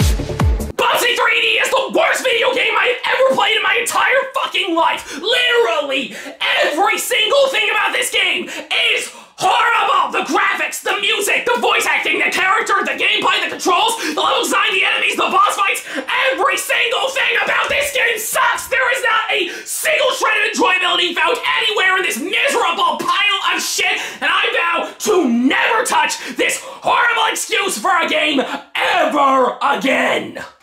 No, I conquered you! Your essence is in the Mega Jewel! We are done here! What's going on? What the fuck? What the? Oh, no, you don't. I'm done living in fear. You may be a horrible game, but I managed to take you out. I did everything, and now it's time to destroy you once and for all. You may have evil running through every single molecule in your body, but this is America, and we have something even stronger than that. Guns!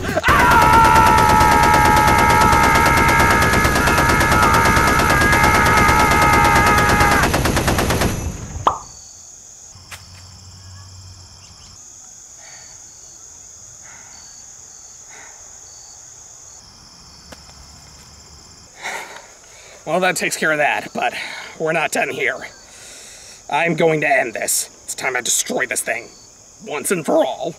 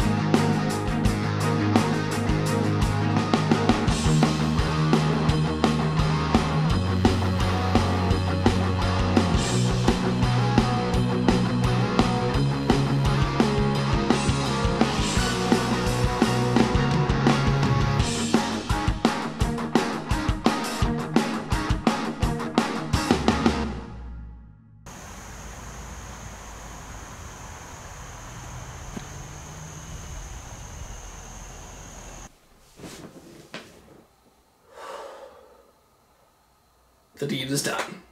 I firmly believe that Bubsy 3D is the worst video game ever made. I mean, sure, there's some games that are more glitchy or have barely any content to them, but there is genuinely not a single shred of fun that can be found anywhere in here. I mean, even some of the worst games ever made, like E.T., Big Rigs, or Superman 64, can be funny bad. This game is honestly just depressing. I've known about this game for around 8 years, and despite never actually playing it myself, I knew just how horrible it was, and after going through the entire thing, not once, but twice, I can now say it fully deserves its reputation as one of, if not the worst video game ever. There is no reason for anyone to play it.